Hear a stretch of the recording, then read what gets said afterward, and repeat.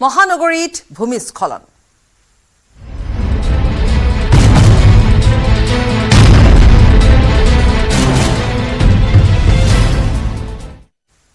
খবৰ মহানগৰলৈ স্বাগতম জনাইছো আৰু লগতে এই ভূমিস্খলন সন্দৰ্ভত সবিশেষ জনাবলৈ ওলাইছো নেৰানেপেৰা বৰষুণৰ ফলত মহানগৰীত এতিয়া ধাৰাবাহিকভাৱে সংঘটিত হৈছে ভূমিস্খলনৰ ঘটনা বৈশিষ্ট্য জিএমচিএইচৰ পাহাৰৰ পিছত এবাৰ 6 মাইলত ভূমিস্খলন হৈছে বৰষুণৰ ফলত 6 মাইলত খহি পৰিল এখন প্ৰকাণ্ড পকী দেৱাল নয়নতৰা সুপাৰমাৰ্কেটৰ সমীপতে এই ঘটনাটো সংঘটিত হৈছে অৱশ্যে সৌভাগ্যক্ৰমে কোনো লোক হতাহতৰ খবৰ অহা নাই 6 মাইলৰ পূৰ্বে টিভি টাৱাৰৰ সমীপতো সংঘটিত হৈছে এই ভূমিস্খলনৰ ঘটনা নেৰানেপেৰা বৰষুণত খহি পৰিলে ঘৰৰ দেৱাল যিকোনো মুহূৰ্তত ঘৰটো খহি পৰাৰো সম্ভাৱনা আছে ঘৰৰ গৰাকী এতিয়া শংকিত হৈ পৰিছে ভূমিস্খলনৰ আশংকাত এতিয়া শংকিত হৈ পৰিছে বিশেষভাৱে গুৱাহাটীৰ পাহাৰত বাস কৰা লোকসকল কিয়নো যিকোনো মুহূৰ্তত ভূমিস্খলন হৈ হানি হ'ব পাৰে ধনজনৰ দেওবাৰেও বৈশিষ্ট্যৰ বিজয়পুৰত এঘৰত গছৰ মুঢ়া পৰিছিল শুই থকা অৱস্থাতে ভূমিস্খলনত ঘৰটো ধ্বংস হৈছিল যদিও কথমপি প্ৰাণ ৰক্ষা পৰিছিল ইয়াৰ পূৰ্বেও কেইবা ঠাইতো ভূমিস্খলনৰ ফলত কেইবাজনো লোকৰ মৃত্যু হৈছে কেইবাটাও ঘৰ ধ্বংসস্তূপত পৰিণত হৈছে শিশুৰ মৃত্যু হোৱাৰ ঘটনা সংঘটিত হৈছে আৰু তাৰ মাজতে যেটো বৰষুণ কমা নাই বৰষুণ দিয়ে আছে ধাৰাবাহিকভাৱে বৰষুণ দিছে আৰু এক প্ৰকাৰ ক'ব পাৰি যে মুখলধাৰ বৰষুণ দিছে গতিকে তেনে ক্ষেত্ৰত এইসমূহ স্থান যিসমূহ স্থানত বিশেষকৈ পাহাৰত যিসমূহ লোকে ঘৰ বনাইছে নিৰ্মাণ কৰিছে যি সকল লোকে পাহাৰত বাস কৰে তেওঁলোকৰ বাবে যথেষ্ট কিন্তু এই ক্ষেত্ৰত আশংকাৰ সৃষ্টি কৰিছে আৰু ইয়াৰ পূৰ্বেও ঘোষণা কৰিছিল প্ৰশাসনে যে পাহাৰত যিসমূহ স্থান আচলতে স্পৰ্শকাতৰ তেওঁলোক ঘৰ খালি কৰি নিৰাপদ স্থানলৈ আহিবলৈ আহ্বান জনোৱা হৈছিল তাৰ মাজতে বহুতে হয়তো খালি কৰিছিল আৰু বহুতে হয়তো নাই কৰা আৰু এনেকুৱা ধৰণৰ কিছু খবৰ আহি পৰিছে আৰু বিশেষভাৱে দেখিবলৈ পোৱা যায় যে মহানগৰীৰ আশে-পাশে থকা পাহাৰসমূহত সৰু সৰু ঘৰ বুলিয়ে নহয় অট্টালিকা নিৰ্মাণ কৰা হৈছে যাৰ ফলত সেইসমূহ ডাঙৰ ডাঙৰ ঘৰৰ যিসমূহ গাৰ্ডৱাল থাকে ৱাল থাকে সেই ৱালসমূহ বাগৰি পৰে আৰু সাধাৰণতে ওচৰত থকা যিসমূহ অন্যান্য সৰু সৰু ঘৰ থাকে দৰ্জাবেৰৰ ঘৰ বা সৰু ঘৰ হওক সেইসমূহ ভাঙি যায় এখন দেৱাল এনেকৈ খহি পৰিছে গতিকে এনেকুৱা কেইবাটাও ঘটনা গুৱাহাটী মহানগৰীত সঘনাই সংঘটিত হৈ আহিছে বিশেষকৈ এই সময়ছোৱাত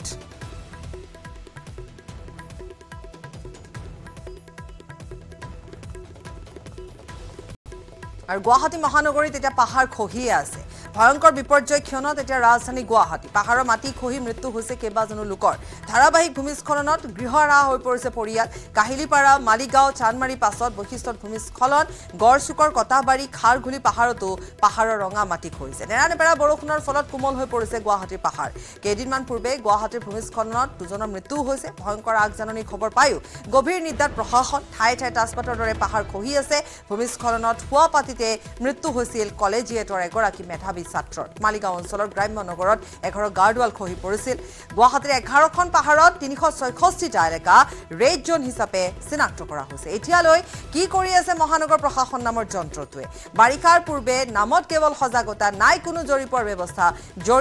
জৰীপৰ বৈঠকত অহা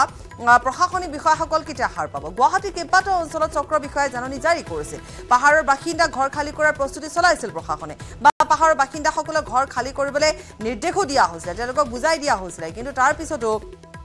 সেয়া কাৰ্যক্ষম হৈ নুঠিল অৱশ্যে এই ক্ষেত্ৰত প্ৰশাসনৰ লগতে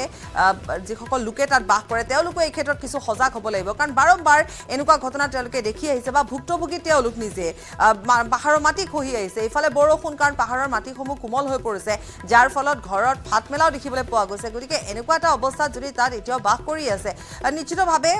এই যি ধৰণে এতিয়া বৰষুণ দিবলৈ লৈছে গতিকে আৰু দুৰ্ঘটনা সংঘটিত হোৱাৰ আশংকা প্ৰকাশ কৰা হৈছে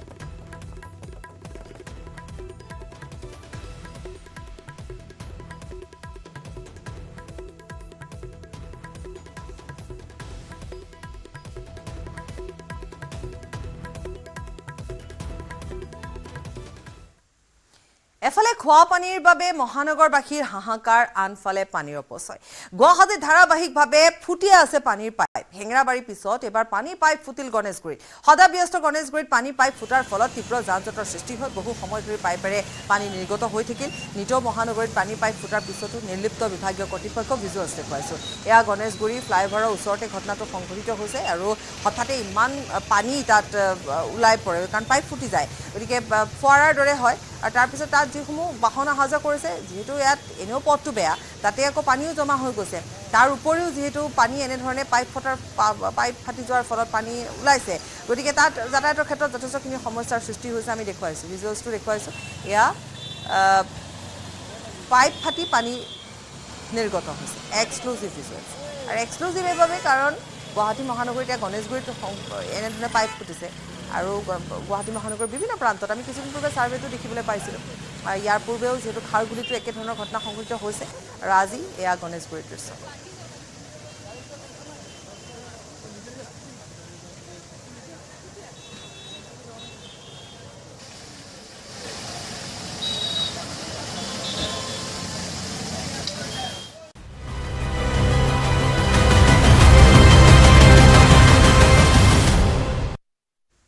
ৰাজ্যত ক্ৰমাৎ জটিল হৈছে সামগ্ৰিক বান পৰিস্থিতি বিগত প্ৰায় এসপ্তাহ ধৰি হোৱা নেৰানেপেৰা বৰষুণৰ বাবে প্লাবিত হৈছে ৰাজ্যৰ বিস্তীৰ্ণ অঞ্চল ইফালে অৰুণাচল মেঘালয় আৰু ভূটানত হোৱা বৰষুণেও জটিল কৰিছে বান পৰিস্থিতি কেৱল ইমানেই নহয় কেইবাটাও জলবিদ্যুৎ প্ৰকল্পই এৰি দিয়া পানীয়ে মধ্য অসম আৰু উত্তৰ অসমত সৃষ্টি কৰিছে হাহাকাৰ পৰিস্থিতি চৰকাৰী তথ্য অনুসৰি এই পৰ্যন্ত ৰাজ্যৰ 14খন জিলা তামুলপুৰ বঙাইগাঁও কৰিমগঞ্জ লখিমপুৰ উদালগুৰি দৰং ধেমাজি নগাঁও হোজাই চিৰাং বৰপেটা বাক্সা নলবাৰী আৰু গোৱালপাৰা জিলা প্লাবিত হৈছে বানৰ কবলত পৰিছে 21টা ৰাজহ চক্ৰ এই পৰ্যন্ত বানত কোনো লোকৰ মৃত্যু হোৱা নাই যদিও বহু অঞ্চলত যোগাযোগ বিচ্ছিন্ন হোৱাৰ লগতে নষ্ট হৈছে খেতিপথাৰ বৰাকত বহু লোকে আশ্ৰয় শিবিৰত থাকিবলগীয়া হৈছে বৰ্তমানেও ধাৰাসাৰ বৰষুণ দি থকাত অহা 24 ঘণ্টাত ৰাজ্যৰ বান পৰিস্থিতি অধিক জটিল হোৱাৰ আশংকা আছে উমৰাংচু জলবিদ্যুৎ প্ৰকল্পৰ পৰা নামি অহা পানীয়ে প্লাবিত কৰিছে হোজাই আৰু নগাঁও জিলাৰ বিস্তীৰ্ণ অঞ্চল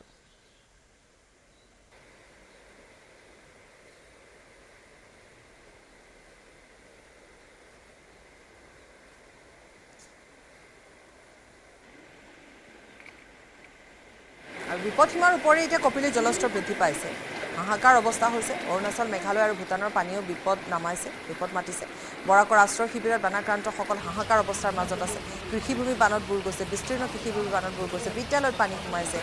ঠায়ে ঠায়ে এতিয়া ক্ৰমাৎ জটিল ৰূপ ধাৰণ কৰিছে আৰু এই বানে বিধ্বংসী ৰূপ লৈছে এক প্ৰকাৰ কাৰণ এফালে নেৰানেপেৰা বৰষুণ ধাৰাবাহিকভাৱে বৰষুণ দি থকাৰ ফলত এই পৰ্যন্ত 14খন জিলা আক্ৰান্ত হৈছে আৰু বিশেষভাৱে ইফালে ভূমিস্খলনৰ কথাটো আমি কৈছোৱেই যে ভূমিস্খলনৰ ঘটনাও সংঘটিত হৈছে বিশেষকৈ মহানগৰী গুৱাহাটীতো যথেষ্ট ভূমিস্খলনৰ ঘটনা সংঘটিত হৈছে তাৰ উপৰি পাহাৰীয়া যিসমূহ অঞ্চল আছে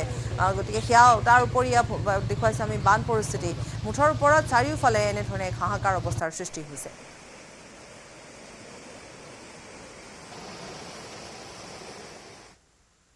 এক শিহৰণকাৰী দৃশ্য অন কেমেৰাত পানীত ডুব গ'ল চাৰিচকীয়া বাহন কথমপি প্ৰাণ ৰক্ষা পৰিছে বাহনখনত থকা দুই দৃশ্য চুবুৰীয়া ৰাজ্য মেঘালয়ৰ উত্তৰ গাৰো পাহাৰৰ ডেকাচাঙত সংঘটিত হৈছে অঘটন উক্ত স্থানত এখন দলং নিৰ্মাণ হৈ আছে দলংখনৰ কাষেৰে যাতায়াতৰ বাবে নিৰ্মাণ কৰি দিয়া হৈছিল এটা উপপথ নেৰানেপেৰা বৰষুণৰ বাবে পানীত ডুব গৈছিল সমগ্ৰ পথটো উক্ত পথটোৰে পাৰ হ'বলৈ লওঁতে খাৱৈত বাগৰি পৰে বাহনখন আমি বাহনখন কেনেধৰণে পৰি গৈছে চাওক আৰু এটা শিহৰণকাৰী দৃশ্য বাহনখনত থকা লোকসকল আছিলে তাত কেইবাজন লোক আছিলে কেমেৰাত বন্দী হৈছে পানীত ডুবি যোৱা বাহনখন চাৰিচকীয়া বাহনখন দুগৰাকী আৰোহী তাত আছিল অৱশ্যে সৌভাগ্যক্ৰমে ৰক্ষা পৰিছে তেওঁলোক আৰু বিশেষকৈ তাত প্ৰত্যক্ষদৰ্শীসকল গোট খাই তাত তেওঁলোকে উদ্ধাৰো কৰিছে বাহনখন উদ্ধাৰো কৰিছে আৰু লোক দুজনকো উদ্ধাৰ কৰিছে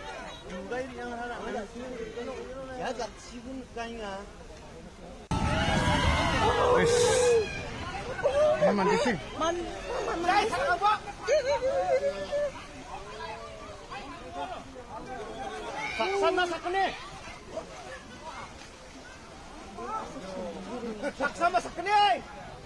Sakni tu orang paha aro depan dangana. ৰাইজৰ মাজতো হোৱাটো লাগে আচলতে এই পাৰে যেহেতু যথেষ্ট সংখ্যক লোক আছিলে তো মেঘালয়ৰ উত্তৰ গাৰো পাহাৰৰ পৰা এনেধৰণে পানী বৈছে নেৰানেপেৰা বৰষুণৰ বাবে এই ঘটনাটো সংঘটিত হৈছে কাৰণ পানী বাঢ়ি আহিছে জলস্তৰ বৃদ্ধি পাইছে তাৰ মাজত দৃশ্যটো আমি দেখুৱাই গৈছোঁ শিহৰণকাৰী দৃশ্য চাৰিচকীয়া বাহনখন আৰু বাহনখন হয়তো এইফালে আহিবলৈ লৈছিলে তেনেকুৱা সময়ছোৱাতে বাহনখন তাত লুটি খাই পৰিছে সোমাই যায় আৰু যাৰ ফলত হোৱা লাগে সৌভাগ্যক্ৰমে ৰক্ষা পৰে অৰূপ আছে ফোনযোগে সংযুক্ত হয় অৰূপে আৰু কিছু কথা এই সন্দৰ্ভত আমাক জনাব অৰূপ নিশ্চয়কৈ কিছু সময় পূৰ্বে এই ঘটনাটো সংঘটিত হ'ল আমাৰ চুবুৰীয়া ৰাজ্য মেঘালয়ৰ ৰিচু বেলপাৰাৰ নিকটৱৰ্তী এটা অঞ্চল ডেকাচাং বুলি অঞ্চল এটাত যিহেতু নেৰানেপেৰা বৰষুণ হৈ আছে মুখলধাৰ বৰষুণ হৈ আছে অসমৰ সমান্তৰালভাৱে মেঘালয়তো হৈ আছে আৰু তাৰ পৰিপ্ৰেক্ষিতত নৈ উপনৈসমূহ উফন্দি উঠিছে আৰু দুধনৈ দুখন নৈ এতিয়া বিপদসীমাৰ ওপৰেৰে পানী বৈ আছে আৰু তেনে ক্ষেত্ৰতে আচলতে মেঘালয়ৰ এই ৰিচু বেলপাৰাত এই অঘটনটো সংঘটিত হ'ল এটা এখন দলং নিৰ্মাণ কৰি থকা হৈছিলে আৰু মেইন যিখন পথ ৰাস্তা আছিলে তাতে যিহেতু দলং বনাই আছিলে আৰু তাৰ কাষেৰে আছিলে এটা উপপথ সাজি দিছিলে নিৰ্মাণকাৰী সংস্থাই আৰু সেই উপপথটো পানীয়ে বুৰাই পেলাৰ পিছতো কিন্তু যাতায়াত কৰি আছিলে একাংশ গাড়ী যান বাহন যাতায়াত কৰি আছিলে আৰু তেনে সময়তে আচলতে ৰাস্তাটো চিনিব নোৱাৰি গাড়ীখন হয়তো অলপ ইফাল সিফাল হৈ যায় আৰু অন কেমেৰা নাইবা মোবাইলৰ কেমেৰাত সেই দৃশ্য বন্দী হৈছে অন কেমেৰা পানীত এই গাড়ীখন পিকআপ বাহনখন ডুব যায় আৰু প্ৰথমপিহে আচলতে দুজনকৈ যি চালক আৰু আৰোহী আছিলে বাহনখনৰ পৰা ওলাই আহিবলৈ সক্ষম হৈছে আৰু গাড়ীখনৰ প্ৰায় 70% পানীৰ তলত ডুব যোৱা আমি দেখিবলৈ পাইছো প্ৰত্যক্ষ কৰিছো কিন্তু সৌভাগ্যক্ৰমে আচলতে তাত থকা যি আৰোহী আৰু চালক আছিল চালকৰ আৰু আৰোহীৰ প্ৰাণ ৰক্ষা পৰিছে আৰু এনেকুৱা ধৰণৰ দৃশ্যবোৰ এতিয়া সঘনাই দেখিবলৈ পোৱা হৈছে কাৰণ বৰষুণৰ কাৰণে মুখলধাৰ বৰষুণৰ কাৰণে সকলো ফালে আচলতে পানী কেৱল পানী হৈ পৰিছে আৰু তাৰ পৰিপ্ৰেক্ষিতত এনেকুৱা ধৰণৰ ঘটনাবোৰ সংঘটিত হ'বলৈ ধৰিছে ধন্যবাদ জনাইছো পুনৰ কৈছো নেৰানেপেৰা বৰষুণ কেইবাটাও ঘটনা এনেকুৱা ধৰণৰ সংঘটিত হৈছে উত্তৰ গাৰো পাহাৰৰ ডেকাচাঙত এই ঘটনা সংঘটিত হৈছে নেৰানেপেৰা বৰষুণৰ বাবে ডুব গ'ল কাৰণ পানী এফালে দেখিবলৈ পোৱা গৈছে গতিকে তেওঁলোকে বাট পথ চিনচাপ নাইকিয়া হৈ পৰিছে আৰু এয়া কেৱল এটা দৃশ্য বুলি আমি ক'ব নোৱাৰি কাৰণ এতিয়া বিভিন্ন প্ৰান্তত প্ৰায় এনে ধৰণৰ ঘটনা সংঘটিত হোৱা দেখিবলৈ পোৱা গৈছে কাৰণ ধাৰাবাহিক বৰষুণৰ ফলত বিপৰ্যয় নামি আহিছে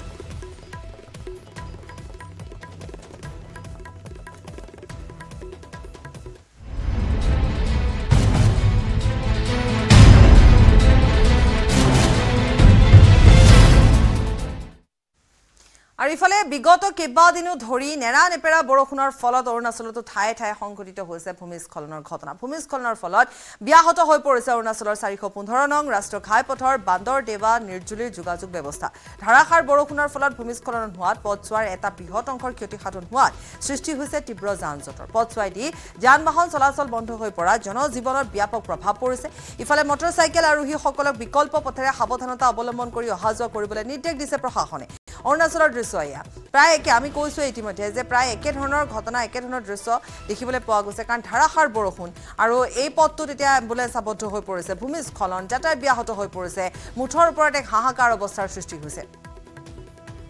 এম্বুলেন্স আবদ্ধ হৈ পৰিছে নেৰানেপেৰা বৰষুণৰ ফলত ৰাজপথত তীব্ৰ যান-জঁটৰ সৃষ্টি হৈছে চিপুতা দৈমুখ পথত আবদ্ধ হৈ পৰিছে শ বাহন উল্লেখযোগ্য যে ভাৰতীয় বতৰ বিজ্ঞান কেন্দ্ৰৰ 17 জুনৰ পৰা ৰাজ্যখনত ৰেড এলাৰ্ট জাৰি কৰি প্ৰচণ্ড বৰষুণৰ সতৰ্কবাণী কৰিছিল আৰু সেই অনুসৰি এতিয়া ৰাজ্যখনৰ ঠায়ে ঠায়ে নেৰানেপেৰা বৰষুণৰ ফলত ব্যাহত হৈ পৰা দেখা গৈছে জনজীৱন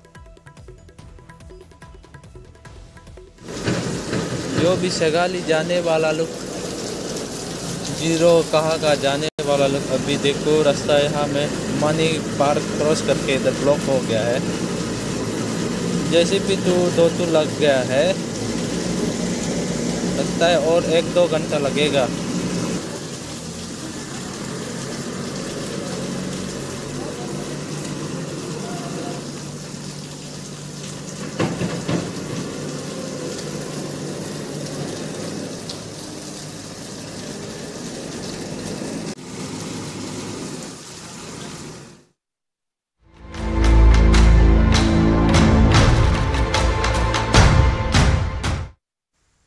মিত্ৰদে কাৰ্ড সুনীল নে জাহাংগীৰৰ এটা ন চাঞ্চল্যকৰ তথ্য পোহৰলৈ আহিছে যদিহে মুণ্ডহীন মিত্ৰদে জাহাংগীৰ হুছেইনৰ হয় তেন্তে প্ৰথমে জেৰাৰ সন্মুখীন হ'ব লাগিব সুনীল গগৈৰ পত্নী সম্প্ৰতি সুনীল গগৈৰ অৱস্থিতিক লৈ সৃষ্টি হৈছে বহু প্ৰশ্নৰ ইতিমধ্যে হায়দৰাবাদৰ পৰা ডিএনএ ৰিপৰ্ট অসম আৰক্ষীৰ হাতত পৰিছে টকা নে আন কিবা ৰহস্য আছে হত্যাকাণ্ড তাক লৈ এতিয়া ৰহস্যৰ সৃষ্টি হৈছে অৱশ্যে এতিয়াও নিশ্চিত হোৱা নাই ঢকুৱাখনাত উদ্ধাৰ হোৱা মৃতদেহটো প্ৰকৃততে কাৰ আছিল বিজেপি নেতা সুনীল গগৈ নে ধুবুৰী জাহাংগীৰ হুছেইনৰ মৃতদেহ সেয়া ডিএনএ ৰিপৰ্টত প্ৰকাশ পাব পাছতে উদ্ধাৰ হ'ব কিয়নো মৃতদেহ উদ্ধাৰ হোৱাৰ আগনিশা নিৰুদ্দেশ হৈছিল বিজেপি নেতা তথা ঠিকাদাৰ সুনীল গগৈ লক্ষণীয়ভাৱে তাৰ দুদিন পূৰ্বে নিৰুদ্দেশ হৈছিল সুনীল গগৈ কাম কৰিবলৈ যোৱা ৰাজমিস্ত্ৰী ধুবুৰীৰ জাহাংগীৰ হুছেইন ৰহস্যজনকভাৱে দুইজনৰে আজি পৰ্যন্ত সন্ধান নাই যদিও সুনীল গগৈ ঘৰৰ কিছু নিলগত এখন সুমনিত উদ্ধাৰ হৈছিল এটা অৰ্ধদগ্ধ মৃতদেহ যেটো অতি পৰিকল্পিতভাৱে ৰাসায়নিক দ্ৰব্যৰে জ্বলাই দিয়াৰ লগতে কাটি নিয়া হৈছিল মুণ্ডটো হাত দুখনো আনকি সম্পূৰ্ণৰূপে জ্বলা অৱস্থাত উদ্ধাৰ হৈছিল হত্যাকাণ্ডটো ইমানেই পৰিকল্পিত আৰু নিখুঁতভাৱে কৰা হৈছিল যে মৃতদেহটো কাৰ তাক যাতে নিৰূপণ কৰিব নোৱাৰি তাৰ বাবে হাত দুখন জ্বলাই দিয়া হৈছিল আৰু মূৰটো কাটি লৈ যোৱা হৈছিল কিয়নো মূৰটো নহলেও হাতৰ থাম্ব ইমপ্ৰেছনৰ জৰিয়তেও চিনাক্ত কৰিব পৰা যায় মৃত ব্যক্তিৰ পৰিচয় যেটো কোনো সুৰুঙাই হত্যাকাৰী ৰখা নাছিল অৰ্থাৎ যোনে হত্যা কৰিছে সি সুপাৰী কিলাৰ নিয়োগ কৰিছে সুপাৰী কিলাৰ ব্যৱহাৰ কৰি কৰি হত্যাকাণ্ড সংঘটিত কৰিছে কিন্তু কথা হৈছে যে প্ৰকৃততে এই মৃতদেহটো কাৰ অনানুষ্ঠানিকভাৱে ঢকুৱাখনৰ মৃতদেহটো সুনীল গগৈৰ যে নাছিল হিয়া 90% নিশ্চিত যদিও ডিএনএ পৰীক্ষা ৰিপৰ্ট অহাৰ পাছতে সকলো পোহৰলৈ আহিব 90% নিশ্চিত প্ৰদান কৰিছিল মুখ্যমন্ত্ৰীগৰাকীয়ে কালি তেওঁ খুদা এটা প্ৰশ্নৰ উত্তৰ তেওঁ কৈছিলে যে মই নিশ্চিত যে হিয়া 90% মই নিশ্চিত সুনীল গগৈৰ মৃতদেহ নহয় কিন্তু তেওঁ কৈছিলে অপেক্ষা কৰিবৰ বাবে ডিএনএ ৰিপৰ্ট হলে এটা দুই এদিনতে ডিএনএ ৰিপৰ্ট আহিব হয়তো আজিকালি ডিএনএ ৰিপৰ্ট আহিব আৰু তেতিয়া জানিব পৰা যাব যে হেতু সুনীল গগৈৰ মৃতদেহ আছিল নে জাহাংগীৰৰ এটা কথা হৈছে যদি হে সুনীল গগৈ মৃতদেহ নাছিল তেতিয়ালে সুনীল গগৈ কলৈ গল আৰু সুনীল গগৈ কোনে নিৰ্দেশ কৰিলে এফালে যদি সোৱা যায় যে জাহাংগীৰৰ যদি মৃতদেহ হয় তেতিয়ালে জাহাংগীৰক কোনে মাৰিবলৈ লক্ষ্য কৰি ললে বা কোনে হত্যা কৰিলে বা মোটিভ কি হ'ব পাৰে প্ৰশ্ন এটা বহু উত্থাপন হৈছে হয়তো সেই আটাইবোৰ প্ৰশ্নৰ উত্তৰ পোৱাটো আৰক্ষীৰ ভাবেও কিমান দূৰ সম্ভৱ হ'ব হিয়া লক্ষণীয় হ'ব কিন্তু এই গুটেই কথাখিনি এই গুটেই ঘটনাটোৰ যি ধৰণে এটা মেৰ পাছত সোমাই পৰিছে তাত কিন্তু বহুখিনি প্ৰশ্ন হয়তো সোধা হ'ব বা প্ৰশ্নৰ সন্মুখীন হ'ব জাহাংগীৰৰ পত্নীও বা সুনীল গগৈৰ পত্নীও আৰু আকৌ এবাৰ এইখিনি উল্লেখ কৰিছোঁ মৃতদেহটো যে সুনীল গগৈ নহয় তাৰ 90% নিশ্চিতি মুখ্যমন্ত্ৰীয়ে প্ৰদান কৰিছে যদিও অপেক্ষা কৰিব লাগিব ডিএনএ ৰিপৰ্টলৈ কিন্তু কথাটো হৈছে যে মৃতদেহটো কাৰ মই সদায় কৈয়ে আছো আৰু যদি জাহাংগীৰ হয় জাহাংগীক কোনে হত্যা কৰিলে সেইটো মোৰ আগত দেখুৱাওকি আৰু যদি মোৰ মানুহজনেই কিবা কৰিছে দুখী হয় তেওঁকো মোক চকুৰ আগত আনি প্ৰমাণ কৰি দিয়ক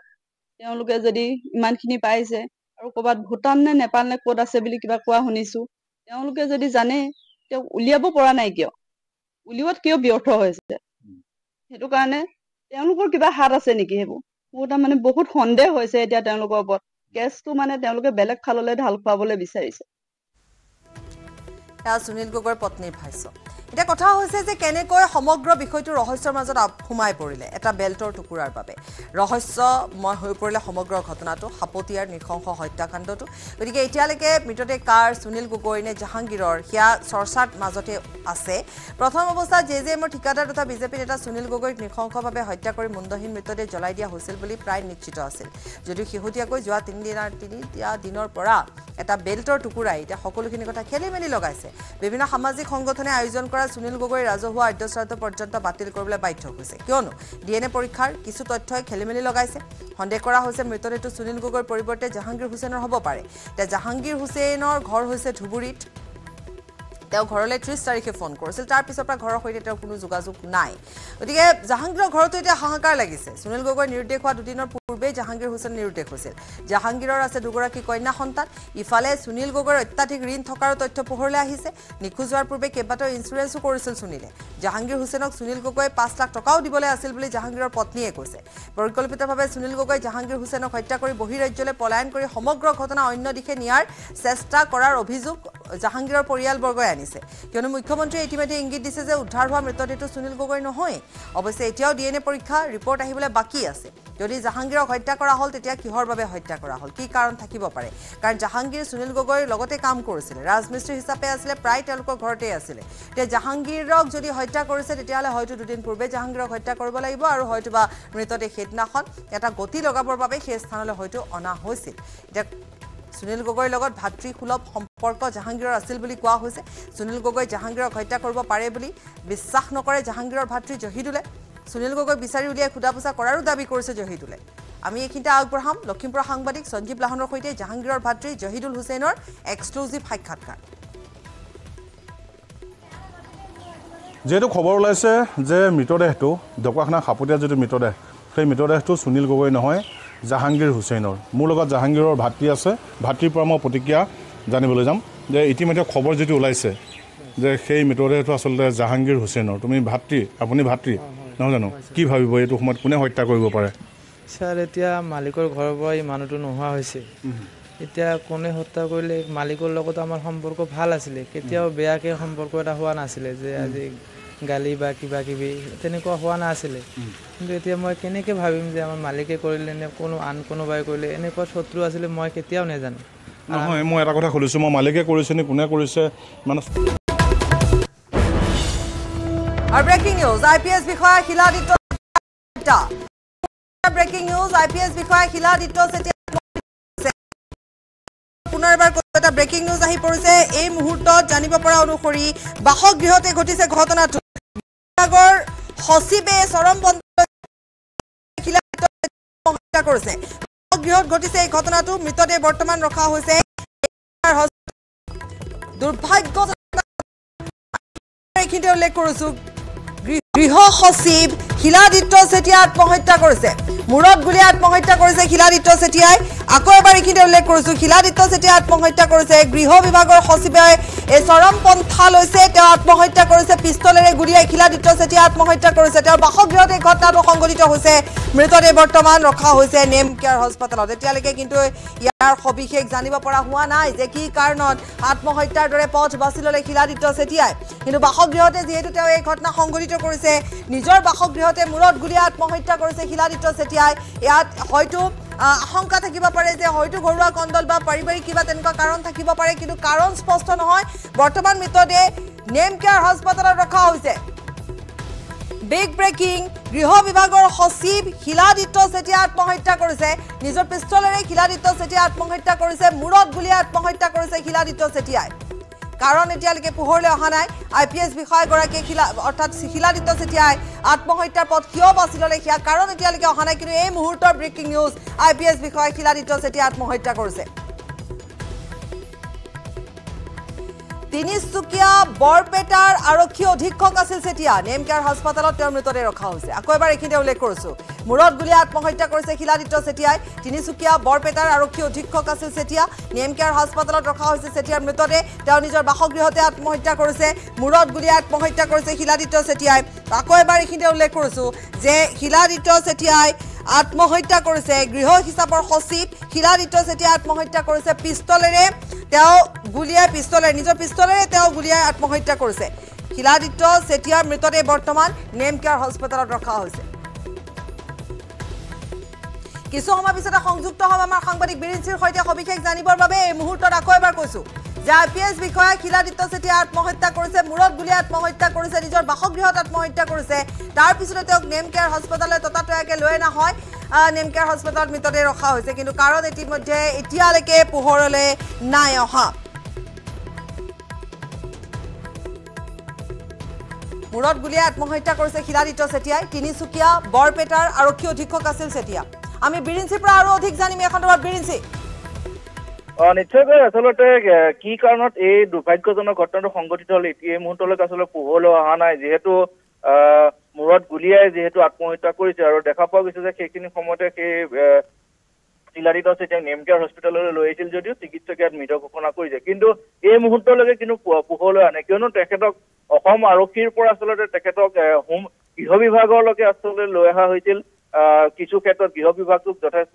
এটা ৰূপত দিগন্ত বৰাক যেতিয়া হোম ডিপাৰ্টমেণ্টৰ পৰা ইয়াৰ পৰা উলিয়াই লৈ গৈছিল চিপি হিচাপে তাৰ পাছতে শিলাদিত্য চেতিয়াক দায়িত্ব দিয়া হৈছিল আৰু তেখেতৰ আচলতে সুচাৰুৰূপে গৃহ বিভাগটো তেওঁ চম্ভালি আছে কিন্তু এই সময়ত আচলতে এইটো পাৰিবাৰিক কিবা সংঘাতৰ ফল নে কিবা কামৰ হেঁচা নে অন্য কি কথা এই মুহূৰ্তত ঘটনাটো কিমান সময়ত ঘটিছিল বিৰিঞ্চি ঘটনাটো প্ৰায় এঘণ্টাৰ পূৰ্বে আচলতে সংঘটিত হৈছিল আৰু দেখা পোৱা গৈছে তেখেতৰ বাসগৃহৰ পৰা যিহেতু নেম কেয়াৰ হস্পিটেল যিহেতু ওচৰ হয় গতিকে নেম কেয়াৰ হস্পিটেললৈকে লৈ অহা হৈছিল কিন্তু তাত আচলতে চিকিৎসকে মৃত ঘোষণা কৰিছে কিন্তু এই মুহূৰ্তলৈকে কিন্তু সেই কাৰণ নিশ্চয় পোহৰলৈ অহা নাই হয়তো পাৰিবাৰিক হ'ব পাৰে বা কামৰ হেঁচাটো এটা আচলতে হ'ব পাৰে বা সেয়া পাছত জানিব পৰা যাব কিন্তু মূল কাৰণটো এতিয়ালৈকে পোহৰলৈ অহা নাই আমি আৰু এটা কথা জানিম নেম কেয়াৰ হস্পিটেলত মৃতদেহ ৰখা হৈছে তাত যিহেতু আৰক্ষীৰ লোকো থাকিব বা পৰিয়ালৰ লোকো থাকিব কিবা তেনেকুৱা ধৰণৰ কথা কোনেও নাজানে বা ক'ব বিচৰা নাই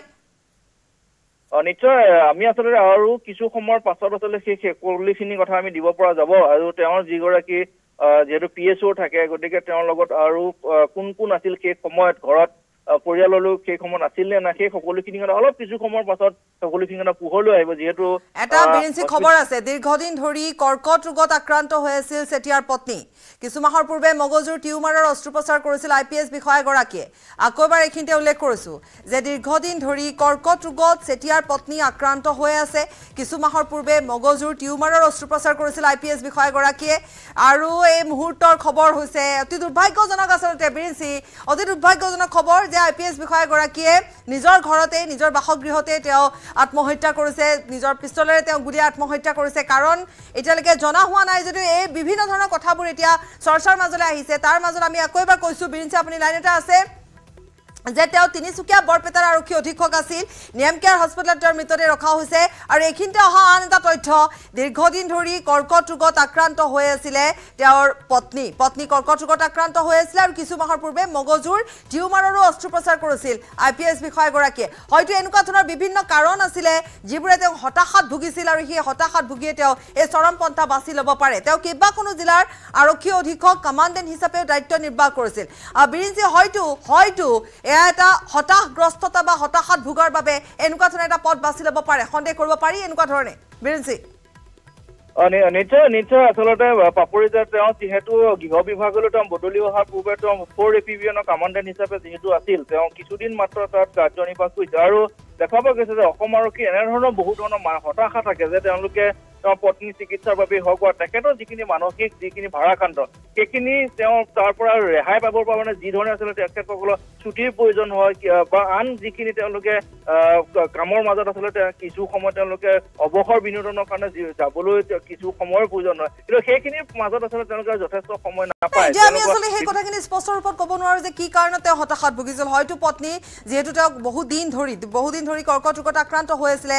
সেইটো এটা তেওঁৰ হতাশাৰ কথা থাকিব পাৰে ইফালে কিছু মাহৰ পূৰ্বে মগজুৰ টিউমাৰ অস্ত্ৰোপচাৰ হৈছিলে গতিকে পৰিয়ালতে তেওঁ যথেষ্টখিনি সমস্যাৰ আছিল সৃষ্টি হৈছিল তাৰ উপৰি তেওঁ কাম গতিকে এই গোটেই কথাখিনি হয়তো তেওঁ বেলেঞ্চ কৰিব নাই পৰা আৰু সেইবাবে তেওঁ এই চৰমপন্থা বাছি ল'লে কিন্তু যিয়ে নহওক এই মুহূৰ্তৰ এটা ব্ৰেকিং নিউজ বিৰিঞ্চি মই যদি আপোনাক এৰি দিওঁ আপুনি হয়তো আৰু কিছু তথ্য গোটাব পাৰিব মই আপোনাৰ সৈতে পুনৰ এবাৰ সংযুক্ত হ'ম কিন্তু এই মুহূৰ্তত আকৌ এবাৰ কৈছোঁ যে নেমকেয়াৰ হস্পিটেলত তেওঁৰ মৃতদেহ ৰখা হৈছে গৃহ বিভাগৰ সচিব আইপিএছ বিষয়া শিলাদিত্য চেতিয়াই আত্মহত্যা কৰিছে শিলাদিত্য চেতিয়াই মূৰত গুলীয়া আত্মহত্যা কৰিছে আৰু এতিয়ালৈকে জানিব পৰা হোৱা নাই ইয়াৰ কাৰণ স্পষ্ট ৰূপত আমি ক'ব নোৱাৰো যে এইটো কাৰণতে তেওঁ আত্মহত্যাৰ দৰে চৰমপন্থা বাছি ল'লে নেমকেয়াৰ হস্পিটেলত ৰখা হৈছে কাৰণ কিছু দূৰতে তেওঁৰ বাসগৃহ গতিকে তাৰ পৰা তেওঁ অহাত লৈ অনা পৰিয়ালৰ লোকে হয়তো লৈ আনিছে এতিয়ালৈকে পৰিয়ালৰ লোকে এই গোটেই ঘটনাটো সন্দৰ্ভত তেওঁলোকে একো ভাষ্য নাই দিয়া আৰক্ষীয়েও গোটেই ঘটনাটো চাই আছে আৰু তিনিচুকীয়া বৰপেটাৰ আৰক্ষী অধীক্ষক আছিল তেওঁ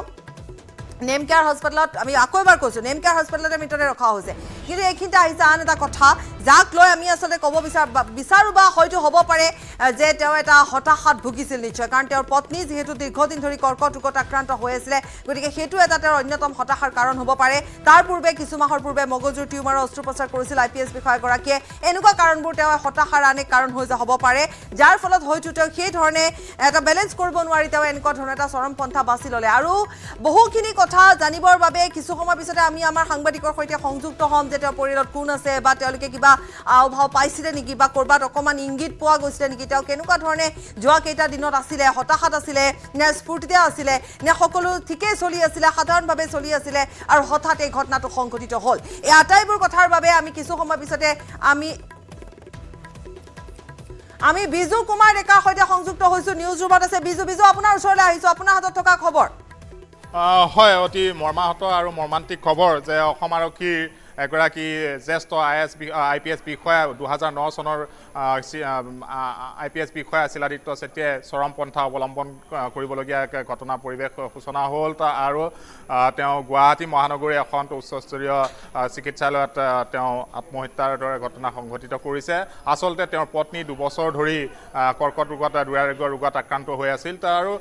গুৱাহাটীৰ বাহিৰত অসমৰ বাহিৰত তেওঁক চিকিৎসা কৰাই আছিল আৰু পৰৱৰ্তী সময়ত তেওঁক পুনৰ গুৱাহাটীলৈকে লৈ অনা আছিল লাষ্ট ষ্টেজত আছিল আৰু আজিৰ দিনৰ ভাগত তেওঁৰ পত্নীৰ স্বাস্থ্যৰ অৱস্থা অধিক অৱনতি ঘটে আৰু তেওঁ লগে লগে তাত উপস্থিত হয় আৰু তেওঁৰ পত্নীৰ মৃত্যু হোৱা বুলি চিকিৎসকৰ তৰফৰ পৰা তেওঁক অৱগত কৰাৰ সময়তে তেওঁ চিকিৎসালয়খনতে তেওঁ চৰমপন্থা গ্ৰহণ কৰে কিন্তু এইগৰাকী আইপিএছ বিষয়া অতি সততাৰে তেওঁ যিসমূহ জিলাত মানে বিজু মই আকৌ এবাৰ সুধো তেওঁৰ পত্নী সঁচাকৈ মৃত্যু হৈছেনে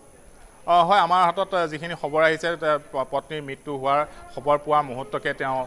এই সিদ্ধান্তটো গ্ৰহণ কৰিছে বুলি আমাৰ হাতত দুখজনক বিজু আচলতে বৰ্ণনা কৰিবলৈ দুখ লাগিছে যে তেওঁ পত্নীৰ মৃত্যু হোৱাৰ খবৰ শুনাৰ লগে লগে তেওঁ চৰমপন্থা বাছি লৈছে তেওঁ আত্মহত্যা কৰিছে তেওঁৰ মূৰত গুলীয়া আত্মহত্যা কৰিছে আচলতে গোটেই কাৰণটো যদি এইটোৱে হয় তেতিয়াহ'লে আৰু বৰহু বিশেষ এটা বিজু আপুনি যদি চাই বিশদভাৱে কথা নাহে কাৰণ প্ৰথম কথাটো হৈছে দুখ বা মৰ্মাহত হৈ পৰিছিল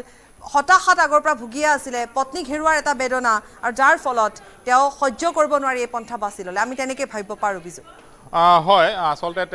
এইগৰাকী সততাৰে নিষ্ঠাৰে কাম কৰি আহিছিল অসম আৰক্ষীত সুনাম থকা এগৰাকী আৰক্ষী বিষয়া IPS বিষয়া 2009 বৰ্ষৰ অসম মেঘালয় কেডাৰৰ এইগৰাকী বিষয়া শিলাদিত্য চেতিয়া তেওঁৰ এগৰাকী আত্মীয় অসম আৰক্ষীৰ উচ্চপদস্থ বিষয়া হৈ অৱসৰ গ্ৰহণ কৰিছিল আৰু শিলাদিত্য চেতিয়া গোলাঘাটত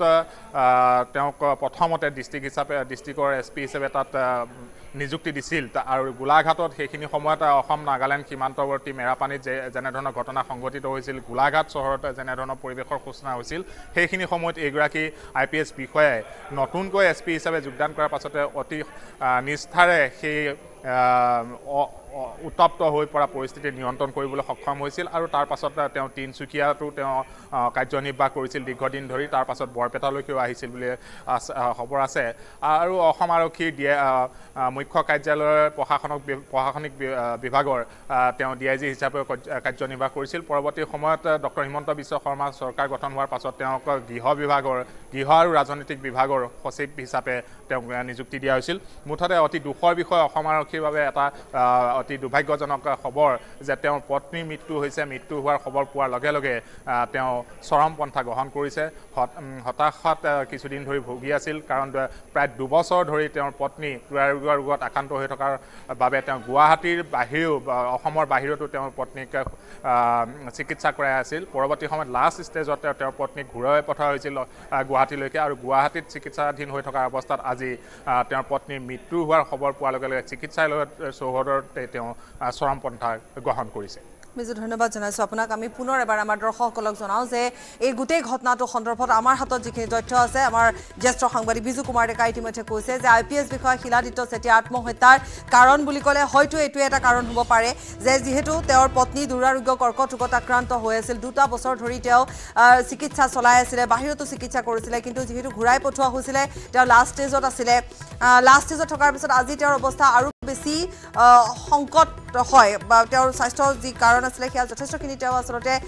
অৱনতি ঘটিছিল আৰু অৱনতি ঘটাৰ পিছতে শিলাদিত্য চেতিয়াক ফোন কৰি চিকিৎসকে মাতি পঠিয়াইছিল মাতি পঠিওৱাৰ পিছতে তেওঁ জানিছিল যে তেওঁৰ পত্নীৰ মৃত্যু হৈছে ইতিমধ্যে চিকিৎসকে সেই কথা কৈছিল চিকিৎসকে ভবা নাছিল যে ইয়াৰ পিছত এনেকুৱা এটা কথা হ'ব পাৰে যেতিয়াই তেওঁ পত্নীৰ মৃত্যুৰ খবৰ দিছিল তেতিয়া তেওঁ নিজৰ পিষ্টলেৰে সাৰ্ভিস পিষ্টলেৰে নিজৰ মূৰত গুলিয়াই তেওঁ আত্মহত্যা কৰিছে অতিকৈ দুৰ্ভাগ্যজনক কথা অতিকৈ আসলতে দুখ লগা এটা কথা যেটো কথা বৰ্ণনা কৰিবলৈকে যেন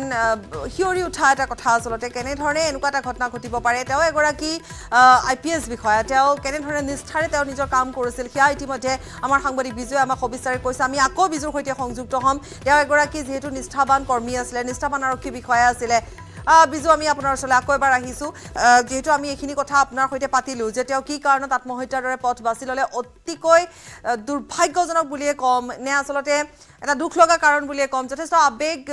জড়িত হৈ আছে গোটেই কথাখিনিত যে নিজৰ পত্নীৰ মৃত্যুৰ খবৰ পোৱাৰ পিছতে তেওঁ চৰম পন্থা বাছি ললে হয় বা পত্নী শেষ ষ্টেজত আছিল আৰু তেওঁ মানসিকভাৱে কিছুদিন ধৰি ভাগি পৰিছিল বুলি তেওঁৰ ঘনিষ্ঠ মহলৰ পৰা তথ্য আহিছে খবৰসমূহ আহিছে কিন্তু তেওঁ পত্নীক স্বাস্থ্য পুনৰ সজীৱ কৰি তোলাত বা ভাল কৰি তোলাৰ ক্ষেত্ৰত তেওঁ পত্নীৰ সৈতে আৰু চিকিৎসকৰ সৈতে প্ৰতিনিয়ত তেওঁ লাগি আছিল কিন্তু সৰ্বশেষত আজি দিনটোত চিকিৎসকৰ তৰফৰ পৰা যেতিয়া খবৰটো দিয়া হ'ল সেই অতি মৰ্মান্তিক খবৰটো দিয়া হ'ল যে তেওঁৰ পত্নী আৰু নাই এনেধৰণৰ খবৰটো শুনি তেওঁ সাংঘাতিক ধৰণে ভাগি পৰি সৰ্বশেষত তেওঁ চৰম পন্থা গ্ৰহণ কৰে সাৰ্ভিস পিষ্টলে তেওঁ মূৰত গুলিয়াই আত্মহত্যা কৰাৰ খবৰ আহিছে তেওঁ মৃতদেহ ইতিমধ্যে যিখন হস্পিটেলত চিকিৎসাধীন আছিল পত্নী য'ত তেওঁৰ পত্নীও শেষ নিশ্বাস ত্যাগ কৰিছে সেই হাসপাতালখনতে তেওঁ নেমকেয়াৰতে আছিল তেওঁৰ পত্নীও নেমকেয়াৰতে ৰখা হৈছিল বিজু হয় ইতিমধ্যে নেমকেয়াৰ হস্পিটেলত অসম আৰক্ষী শীৰ্ষ বিষয়াবৰ্গ গৈ উপস্থিত হৈছে বুলি তথ্য আহিছে কিন্তু এগৰাকী দক্ষ বিষয়া অসম আৰক্ষীয়ে হেৰুৱালে গোলাঘাটত যি উত্তপ্ত পৰিৱেশ অস্থিৰ এক পৰিৱেশৰ সময়ছোৱাত তেওঁ SP হিচাপে তাত কাৰ্যনিৰ্বাহ কৰিছিল অতি দিনে ৰাতিয়ে আমিও সেইখিনি সময়তে তাত নিউজ কাভাৰেজৰ কাৰণে উপস্থিত আছিলোঁ তেওঁ দিনে নিশাই সেই অসম নাগালেণ্ড সীমান্তৱৰ্তী তেওঁ নিজে ঘূৰিছিল আৰু পৰিস্থিতি নিয়ন্ত্ৰণৰ কাৰণে সকলো সম্প্ৰদায়ৰ ৰাইজৰ ওচৰলৈকে গৈ যেনেধৰণে কাম কৰিছে সেইখিনি আমি নিজে দেখিছিলোঁ তাৰ পৰৱৰ্তী সময়ত তেওঁ তিনিচুকীয়াৰ SP হিচাপে কাৰ্যনিৰ্বাহ কৰিছিল অশান্ত জৰ্জৰ তিনিচুকীয়াৰ পৰিৱেশ পৰিস্থিতি নিয়ন্ত্ৰণ কৰাৰ ক্ষেত্ৰত তেওঁ সৰ্বসাধাৰণ ৰাইজৰ সৈতে লগ লাগি যেনেধৰণে কাম কৰিছিল সেইখিনি অসম আৰক্ষীয়ে কেতিয়াও পাহৰিব নোৱাৰিব সেইটো অনবদ্য এক সেৱা তেওঁ অসম আৰক্ষীক দি গ'ল আৰু সেইটো মৰ্মে মৰ্মে অসম আৰক্ষীয়ে তেওঁক পাহৰিব নোৱাৰিব বা উপলব্ধি কৰি থাকিব সেয়া তেওঁ কৰ্মজীৱন আছিল আৰু আপুনি কৈছে এগৰাকী নিষ্ঠাবান তেওঁ কৰ্মী আছিলে এগৰাকী নিষ্ঠাবান আৰক্ষী আছিলে তেওঁ কেনেধৰণে তেওঁ কাম কৰিছিলে সবিচাৰে আপুনি ইতিমধ্যে কৈছে তেওঁ কামৰ যি ধৰণে দক্ষ আছিলে যেনেধৰণে দক্ষতা তেওঁ দেখুৱাইছিলে কিন্তু তাৰ মাজতে তেওঁৰ যিখিনি ভালপোৱা পত্নীৰ প্ৰতি আছিলে সেয়াই যেন এতিয়া সেয়াই স্পষ্ট হৈছে যে তেওঁ কামক যিমান বেছি ভাল পাইছিলে তেওঁ পৰিয়ালকো সিমানেই ভাল পাইছিলে আৰু সেই ভালপোৱাৰ বাবে হয়তো তেওঁ হয়তো সহ্য কৰিব নোৱাৰিলে এক প্ৰকাৰ যেন ক'ব পাৰি যে তেওঁ প্ৰতিদান দিলে বুলি ক'ব পাৰি তেওঁৰ পত্নীক তেওঁ চিকিৎসা কৰিবৰ বাবে তেওঁ বহু চেষ্টা কৰিছিলে যাতে তেওঁ সুস্থ হৈ ঘূৰি আহক কিন্তু 2 বছৰ ধৰি যেহেতু তেওঁ দুৰাৰোগ্য ৰোগত আক্ৰান্ত হৈ আছিল বিজু গতিকে তেওঁক উভতাই অনাৰ ক্ষেত্ৰত তেওঁ হাৰি গৈছিল আৰু সেইবাবে হয়তো তেওঁ এনেকুৱা ধৰণৰ এটা পথ বাছি ল'লে আমি আকৌ এবাৰ আপোনাৰ পৰা এইখিনিয়ে জানিম যে এতিয়া নেমকাৰ হস্পিটেলত 2টা মৃতদেহ ৰখা হৈছে বিজু আৰু অন্য বাকী পৰিয়ালৰ লোক কোন আছে সেই সন্দৰ্ভতো কিছু খবৰ হয় তেওঁৰ পত্নীৰ মৃতদেহ তাতে আছে আৰু পত্নীৰ মৃত্যুৰ খবৰ চিকিৎসকৰ জৰিয়তে পোৱা মাত্ৰকে তেওঁ যি চৰম সিদ্ধান্ত গ্ৰহণ কৰিলে এই বিষয় লৈ পেলাই ইতিমধ্যে অসম আৰক্ষীৰ ভিতৰ চৰাটো চাঞ্চল্যৰ সৃষ্টি কৰিছে বহুকেইগৰাকী শীৰ্ষ আৰক্ষী বিষয়া ইতিমধ্যে নেমকাৰ হস্পিটেললৈ গৈছে আৰু বিজু আপুনি যদি লাইনত থাকে এবাৰ বলেনৰ ওচৰলৈ আমি যাম বলেনো আমাৰ সৈতে সংযুক্ত হৈ আছে বলেন আপোনাৰ ওচৰলৈও আহিছো পাপৰি ইতিমধ্যে সতীৰ্থ বিজু ডেকাই উল্লেখ কৰিছে যে গৃহ আৰু ৰাজনৈতিক বিভাগৰ সচিব শিলাদিত্য চেতিয়াৰ কিছু মুহূৰ্ত পূৰ্বে আচলতে জীৱনৰ অন্তিম সিদ্ধান্ত গ্ৰহণ কৰিছে আৰু সেইধৰণে নিজৰ হাতত থকা পিষ্টলেৰে নিজকে আত্মহননৰ ঘটনা সংঘটিত কৰিছে আৰু কেইটামান মুহূৰ্ত পূৰ্বে এই ঘটনা সংঘটিত হৈছে আৰু এই ঘটনাৰ পিছতে সৰ্বত্ৰে বহুখিনি কথা চৰ্চা লাভ কৰিছে প্ৰক্ৰিয়াতে আচলতে এয়া যদিও বা কিছু পত্নীৰ অসুখৰ কথা আহি পৰিছে কিন্তু সেয়াই আচলতে শেষ নে অইন কিবা এই সকলোবোৰ দিশ এই মুহূৰ্তত কিন্তু দেখিব পোৱা গৈছে চৰ্চা অব্যাহত ৰাখিছে কিন্তু আমি জনাব বিচাৰিছোঁ গৃহ আৰু ৰাজনৈতিক বিভাগৰ সচিবৰ দৰে গুৰুত্বপূৰ্ণ বিভাগৰ দায়িত্বত আছিলে আৰু সেইগৰাকী IPS বিষয়াই কেইটামান মুহূৰ্ত পূৰ্বে জীৱনৰ শেষ সিদ্ধান্ত গ্ৰহণ কৰিছে আৰু নিজৰ হাতত থকা পিষ্টলেৰে আচলতে কাহিলীপাৰাস্থিত নিজৰ বাসগৃহতে এই ঘটনা সংঘটিত কৰিছে আৰু তাৰ পিছতে ততাতৈয়াকৈ নেমকেয়াৰ হস্পিটেললৈ লৈ যোৱা হৈছিল আৰু নেমকেয়াৰ হস্পিটেলতে শেষ নিশ্বাস ত্যাগ কৰা বুলি ইতিমধ্যে চিকিৎসকে সেই কথা ঘোষণা কৰিছিলে গতিকে এই গোটেই বিষয়ৰ পিছতে এই মুহূৰ্তত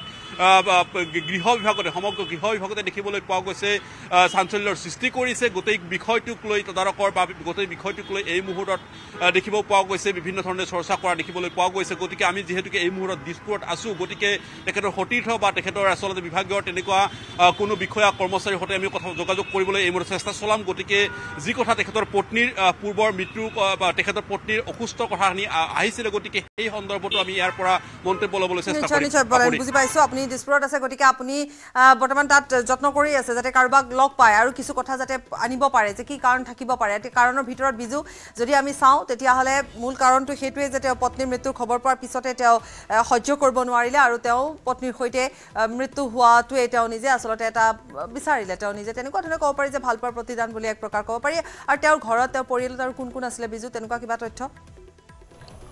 হয় পৰিয়ালৰ সন্দৰ্ভত এই মুহূৰ্তলৈকে কোনো তথ্য আমাৰ হাতত পৰা নাই কিন্তু তেওঁৰ পত্নী 2 বছৰ ধৰি দুৰাৰোগ্য ৰোগত আক্ৰান্ত হৈ আছিল আৰু তেওঁৰ এগৰাকী আত্মীয় অসম আৰক্ষীৰ শীৰ্ষ বিষয়া DIG হিচাপে মদন চেতিয়া তেওঁ পৰৱৰ্তী সময়তে APSCৰ পৰা IPS হিচাপে IPS হৈছিল তাৰ আৰু সেই মদন চেতিয়া আমাৰ হাতত যি তথ্য আছে অতি শান্ত সমাহিত দক্ষ বিষয়া আছিল তেওঁৰে ভতিজাক আছিল এইগৰাকী শিলাদিত্য চেতিয়া আৰু শিলাদিত্য চেতিয়া 2009 বৰ্ষৰ IPS বিষয়া অসম মেঘালয় কেডাৰৰ আৰু তেওঁৰ মৃত্যুত ইতিমধ্যে শোক বিধ্বস্ত হৈ পৰিছে তেওঁৰ সতীৰ্থ বিষয়াসকল আৰু ৰাজনৈতিক বিভাগৰ অসম চৰকাৰৰ গৃহ আৰু ৰাজনৈতিক বিভাগৰ বিষয়া হিচাপে সচিব হিচাপে যেতিয়া তেওঁক ডেপুটেশ্যনত প্ৰেৰণ কৰা হৈছিল দক্ষতাৰে তেওঁ গৃহ আৰু ৰাজনৈতিক বিভাগটো পৰিচালনা কৰাত বিশেষ সহায় কৰি গৈছিল বুলিও দিছপুৰ সূত্ৰই দাবী কৰে আৰু এই মুহূৰ্তত তেওঁৰ মৃতদেহ নেমকেয়াৰ হস্পিটেলত ৰখা হৈছে মৰণোত্তৰ পৰীক্ষা কৰা হ'ব আৰু তেওঁলোকৰ পৰিয়ালৰ লোক ইতিমধ্যে নেমকেয়াৰ হস্পিটেললৈকে ৰাওনা হৈছে অসম আৰক্ষীৰ শীৰ্ষ বিষয়াবৰ্গৰ এটা দলো ইতিমধ্যে নেমকেয়াৰ হস্পিটেললৈকে ৰাওনা হৈছে কিন্তু বিজু এতিয়ালৈকে আমাৰ হাতত এইখিনি তথ্য নাই যে তেওঁৰ পৰিয়ালত কোন আছে কিন্তু তেওঁৰ লোকৰ হয়তো পিতৃ মাতৃ আছে পৰিয়ালৰ লোকে খবৰ পাইছে আৰু এতিয়া নেমকেয়াৰ হস্পিটেলত তেওঁলোকে উপস্থিত হৈছে বলেনে আমাক ইতিমধ্যে কৈছে যে আৰু তেওঁৰ সতীৰ্থ কাৰোবাৰ যদি ভাষ্য সংগ্ৰহ কৰিব পাৰে কাৰণ এই মুহূৰ্তৰ যিহেতু এইটো এটা খবৰ আছিলে গতিকে ততাতয়াকে বলেনহতে যত্ন কৰিছে যাতে তেনেকুৱা ধৰণৰ ভাষ্য ল'ব পাৰে যে কি কাৰণ থাকিব পাৰে কিন্তু বিজু তেওঁৰ সতীৰ্থসকলক তেওঁৰ ষ্টাফক তেওঁ কৈছিলে তেওঁৰ পত্নীৰ কথা কৈছিলে যে তেওঁ কৰ্কট ৰোগত আক্ৰান্ত হৈ আছে 2টা বছৰ ধৰি তেওঁলোকে দুয়োগৰাকীয়ে যিমান হতাশাত ভুগিছিলে বা তেওঁলোকে সেই সময়ছোৱা যেনেকুৱা ধৰণৰ সময়বোৰ পাৰ কৰিছিলে আৰু আজি যেতিয়া এটা চৰম সময় আহি পৰিছিলে যেতিয়া চিকিৎসকে সেই কথা ঘোষণা কৰিছিলে তেওঁক যেতিয়া ফোনযোগে জনাইছিলে তেওঁ চিকিৎসালয়লৈ আহি এবাৰ কথাটো এনেকুৱা ধৰণে বিজু ওলাইছে তেওঁ বাসগৃহত বুলি কিন্তু তেওঁ চিকিৎসালয়ত আহি নিজে এই পথ বাছি লৈছে হয়নে হয় গোটেই বিষয়টো অতি দুৰ্ভাগ্যজনক আৰু মৰ্মান্তিক ঘটনা তেওঁৰ পত্নী যেহেতু দুৰাৰোগ্য ৰোগত 2 বছৰ ধৰি আক্ৰান্ত হৈছিল আৰু নিজৰ পত্নীক এনেদৰে তিলকৈ মৃত্যুৰ দিশলৈকে আগবাঢ়ি গৈ থকাৰ কথাসমূহ তেওঁ চিকিৎসকৰ পৰা যিসমূহ তথ্য প্ৰতিনিয়ত লাভ কৰি আছিল তেওঁ মানসিকভাৱে ভাগি পৰিছিল আৰু তাৰ মাজতে কিন্তু তেওঁ যি দায়িত্ব চৰকাৰী দায়িত্ব ৰাজ্যৰ গৃহ বিভাগৰ গৃহ আৰু ৰাজনৈতিক বিভাগৰ সচিবৰ দৰে এটা পদত তেওঁ অধিষ্ঠিত হৈছিল অসম আৰক্ষীৰ তেওঁ শীৰ্ষ বিষয়া ঠিকেই আছে তাৰ লগত তেওঁৰ মুখ্যমন্ত্ৰী ডক্টৰ হিমন্ত বিশ্ব শৰ্মাই তেওঁ কৰ্মৰ যি নমুনা কৰ্মৰ যি দক্ষতা তাৰ প্ৰতি লক্ষ্য ৰাখি অসম আৰক্ষীৰ পৰা ডেপুটেশ্যনত আনি তেওঁ গৃহ আৰু ৰাজনৈতিক বিভাগৰ সচিব পদত ডেপুটেশ্যন আনি দিছিল আৰু তাৰ ফলত তেওঁ কামখিনিও নিয়াৰিকৈ কৰি গৈছিল তাৰ মাজতে তেওঁৰ পত্নীৰ যি দুৰাৰোগ্য ৰোগত আক্ৰান্ত হ'ল ৰাজ্যৰ বাহিৰলৈকে নিবলগীয়া হৈছিল তাত চিকিৎসা কৰিছিল কিন্তু চিকিৎসকে শেষত হাৰ মানিলে আৰু তেওঁক পুনৰ গুৱাহাটীলৈকে ঘূৰুৱাই পঠালে আৰু ঘূৰুৱাই আনি নেমকেয়াৰ হস্পিটেলতে ৰখা হৈছিল নেমকেয়াৰ হস্পিটেলটো শেষ মুহূৰ্তলৈকে চিকিৎসকে তেওঁক ভাল কৰাৰ ক্ষেত্ৰত বা সুস্থ কৰি অনাৰ ক্ষেত্ৰত অহৰ্নিশে কাম কৰিছিল আৰু এই ক্ষেত্ৰত IPS শিলাদিত্য চেতিয়াই নিজে কিন্তু এটা কথা বিজু আপুনি যদি চাই 2টা বছৰ ধৰি তেওঁ যেহেতু কৰ্কট ৰোগত আক্ৰান্ত হৈ আছিলে আৰু লগতে তেওঁ তাৰ মাজে মাজে তেওঁ যেহেতু পত্নীক লৈ বাহিৰলৈও গৈছিলে তেওঁ ট্ৰিটমেণ্টৰ কাৰণে চিকিৎসাৰ কাৰণেও গৈছিলে তাৰ মাজতে কিন্তু তেওঁ অতি নিষ্ঠাৰে তেওঁৰ যিখিনি কৰ্ম সেই কামখিনি তেওঁ কৰি গৈছিল ৰাজ্যৰ গৃহ আৰু ৰাজনৈতিক বিভাগটো অতি গুৰুত্বপূৰ্ণ ৰাজ্যৰ আইন শৃংখলা পৰিস্থিতিৰ পৰা আৰম্ভ কৰি যিখিনি কাম আছে সেইখিনি ৰাজ্যৰ গৃহ আৰু ৰাজনৈতিক বিভাগে পৰিচালনা কৰে সেইটো বিভাগৰ এগৰাকী সচিব অন্যতম সচিব সেই সচিব পদত থাকি তেওঁ কাৰ্যনিৰ্বাহ কৰাত দিনে নিশা কাম কৰিবলগীয়া আৰু এটা খবৰ আমাৰ হাতলৈ যে আহিছে অকমান তাৰ ওপৰত স্পষ্ট ৰূপত যদি আপুনি কয় যে তেওঁ মগজৰ টিউমাৰৰ অস্ত্ৰোপচাৰ কৰিছিলে অৰ্থাৎ তেওঁ কৰিছিলে IPS বিষয়াগৰাকীয়ে কৰিছিল নেকি হয় এই ক্ষেত্ৰত যিসমূহ তথ্য আছে তেওঁ শাৰীৰিকভাৱে অসুস্থ আছিল কিন্তু কি ৰোগত আক্ৰান্ত হৈ আছিল শাৰীৰিকভাৱে সেইখিনি স্পষ্ট নহয় কিন্তু পত্নীৰ যি দুৰাৰোগ্য ৰোগত আক্ৰান্ত হৈ আছিল তাৰ বাবে তেওঁ ৰাজ্যৰ বাহিৰলৈকে গৈ থাকিবলগীয়া হৈছিল আৰু তাৰ পৰা ঘূৰাই অনাৰ পাছত গুৱাহাটীৰ নেমকেয়াৰ যিখন হস্পিটেলত শেষ নিশ্বাস ত্যাগ কৰিছে সেইখন হস্পিটেলটো তেওঁ সততে গৈ থাকিবলগীয়া পৰিৱেশৰ সূচনা হৈছিল তাৰ মাজতে তেওঁ চৰকাৰী দায়িত্ব পালন কৰি যাবলগীয়া হৈছিল নিশ্চয় এইটোৱে সকলোতকৈ ডাঙৰ কথা যে তেওঁ এই 2টা বছৰ যি ধৰণে পত্নীৰ সৈতে আছিলে পত্নীৰ ট্ৰিটমেণ্টৰ কাৰণে পত্নীৰ চিকিৎসাৰ কাৰণে তেওঁ ঘূৰি ফুৰিছিলে বাহিৰত কিন্তু তাৰ সমানে আপুনি ইতিমধ্যে কৈছে যে তেওঁ কিমান নিষ্ঠাৰে তেওঁ নিজৰ কাম কৰি গৈছিলে নিজৰ কৰ্মজীৱনো সমানে তেওঁ চলাই গৈছিলে আৰু সেই ব্যস্ত সূচীৰ মাজত তেওঁ পত্নীক সময় দিছিলে ট্ৰিটমেণ্ট কৰাইছিলে চিকিৎসা কৰাইছিলে নেমকেয়াৰ হস্পিটেলত ভৰ্তি কৰাইছিলে কিন্তু অতি দুৰ্ভাগ্যজনক কথাটো হৈছে যে দুৰাৰোগ্য কৰ্কট ৰোগত আক্ৰান্ত হৈ থকা পত্নীৰ হাতত সময় কম আছিলে অৰ্থাৎ তেওঁ এটা লাষ্ট ষ্টেজত আছিলে আৰু এই কথা দুয়োগৰাকীয়ে জানিছিলে কিন্তু তাৰ পাছতো এই কথাখিনি আসলতে মানি ল'ব পৰা নাছিলে হয়তো যদি হে এইটোৱে কাৰণ হয় কাৰণ আমি যেহেতু এইটোৱে কাৰণ বুলি এতিয়ালৈকে খবৰ পাইছোঁ বিজু গতিকে এইটোৱে হয়তো কাৰণ হ'ব যে তেওঁৰ দুখ লাগিছিলে তেওঁ যথেষ্ট কিন্তু ভাগি পৰিছিলে পত্নীৰ মৃত্যুৰ খবৰ পোৱাৰ পিছত আৰু তেওঁ যেহেতু জানিছিলে যে পত্নীৰ মৃত্যু হ'ব লাষ্ট ষ্টেজত আছিলে গতিকে তেওঁ হয়তো সম্পূৰ্ণৰূপে এক প্ৰকাৰ তেওঁ যেন সাজুৱে হৈ আছিলে যে এনেকুৱা এটা খবৰ তেওঁলৈ আহিব কিন্তু হঠাৎ আহিব সেইবাবে তেওঁ হয়তো ভবা নাছিলে আৰু সেইবাবে সেই সময়ছোৱাত তেওঁ এনেধৰণে তেওঁ এটা পথ বাছি ল'লে বুলি ক'ব পাৰি অৰ্থাৎ এই গোটেই ঘটনাটো যদি আমি চাওঁ এইটোৱে এটা কাৰণ হ'ব লাগে বিজু এনেধৰণৰ ঘটনা সততে দেখা নাযায় কিন্তু শিলাদিত্য চেতিয়া তাতে আকৌ এগৰাকী ভাৰতীয় আৰক্ষী সেৱাৰ এগৰাকী বিষয়া তাতো 2009 বৰ্ষৰ IPS বিষয়া তেওঁ 3-4খন ডিষ্ট্ৰিক্টৰ পৰিচালনা ইতিমধ্যে কৰি আহিছে গোলাঘাটত যি পৰিৱেশ পৰিস্থিতিৰ মাজত তেওঁ কাৰ্যনিৰ্বাহ কৰিছিল অতি দক্ষতাৰে দিনে নিশাৰে কাম কৰিছিল তিনিচুকীয়াৰ যিদৰে এখন অশান্ত জিলা পৰিস্থিতি নিয়ন্ত্ৰণ কৰাত তেওঁ দক্ষতাৰে কাম কৰিছিল দিনে নিশাৰে কাম কৰিছিল ৰাইজৰ মাজত থাকি কাম কৰিছিল অসম আৰক্ষী পৰিচালনা কৰিছিল তিনচুকীয়া আৰক্ষী পৰিচালনা কৰিছিল পৰৱৰ্তী সময়ত তেওঁ শোণিতপুৰ আৰক্ষী অধীক্ষক হৈছিল সেই শান্তজৰ্য জিলাখনত বিজু অকমান তথ্য আছে যে শিলাদিত্য চেতিয়াৰ যেটো পৰিয়াল সেই পৰিয়ালৰ তেওঁৰ দেউতাকো ইতিমধ্যে ঢুকাইছে সেই আপুনি কৈছে তেওঁ যেহেতু অসম আৰক্ষীৰ উচ্চপদস্থ বিষয়া আছিল মাতৃও অধ্যাপিকা আছিল তেওঁ ইতিমধ্যে ঢুকাইছে তেওঁৰ দুগৰাকী ভনীয়েকৰ সৰুগৰাকী চিকিৎসক তেওঁ গুৱাহাটীতে থাকে আৰু ডাঙৰ ভনীয়েক আয়াৰলেণ্ডত কৰ্মৰত বুলি কিছু খবৰ আছে যদিও এই খবৰৰ স্থিতি চাব লাগিব কিন্তু তথাপিতো এইখিনি পৰিয়ালৰ কথা যেহেতু আমি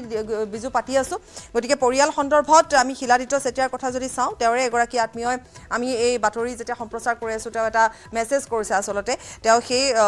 মেছেজত এই কথা জনাইছে যে তেওঁৰ দেউতাক প্ৰমোদ চেতিয়া বা মাতৃ দুইগৰাকী বৰ্তমান নাই ইহ সংসাৰ দুগৰাকী ভনীয়েক আছে সৰুগৰাকী চিকিৎসক গুৱাহাটীতে আছে ডাঙৰ ভনীয়েক আয়াৰলেণ্ডত আছে এয়া হৈছে শিলাদিত্য চেতিয়াৰ পৰিয়াল বুলি ক'বলৈ আৰু লগতে তেওঁৰ পত্নী কথাটো আমি কৈছোৱে যে তেওঁৰ পত্নী দুৰাৰোগ্য কৰ্কট ৰোগত আক্ৰান্ত হৈছিলে আৰু যাৰ ফলত আজি যেটো ঘটনা ঘটিল বিজু সঁচাকৈ এনেকুৱা ধৰণৰ ঘটনা কেতিয়াও শুনা খুব কম বিজু এই মৃত্যুত লগে লগে এগৰাকী স্বামীয়ে যে আত্মহত্যা কৰিব বা চৰমপন্থা গ্ৰহণ কৰিব সেইটো আচলতে সততে শুনিবলৈ পোৱা নাযায় পত্নীৰ যি প্ৰেম সেই পত্নীৰ প্ৰেমৰ নিদৰ্শন আৰু তাৰ পাছত তেওঁ চৰম সিদ্ধান্ত এই ধৰণৰ ঘটনা সাধাৰণতে দেখিবলৈ পোৱা নাযায় এগৰাকী আৰক্ষী বিষয়া ভাৰতীয় প্ৰশাসন আৰক্ষী সেৱাৰ বিষয়া 2009 বৰ্ষৰ এগৰাকী বিষয়াই এনেদৰে যে চৰমপন্থা গ্ৰহণ কৰিব সেইটো কোনেও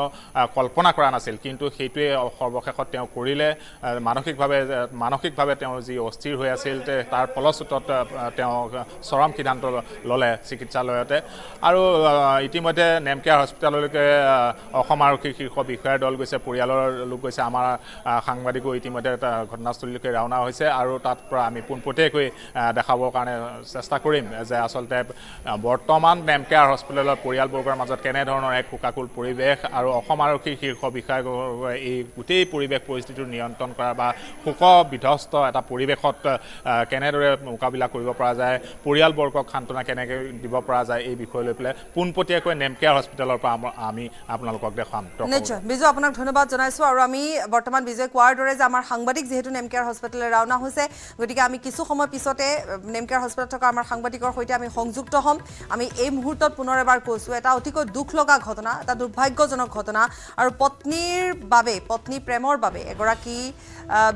এগৰাকী আৰক্ষী বিষয়াই মৃত্যুৰ পথ বাছি ল'লে এগৰাকী IPS বিষয়া যি এগৰাকী অতিকৈ নিষ্ঠাবান কৰ্মী আছিল অতিকৈ নিষ্ঠাবান তেওঁ এগৰাকী আৰক্ষী বিষয়া আছিল তেওঁ গৃহ বিভাগৰ সচিব আছিল আৰু তেওঁ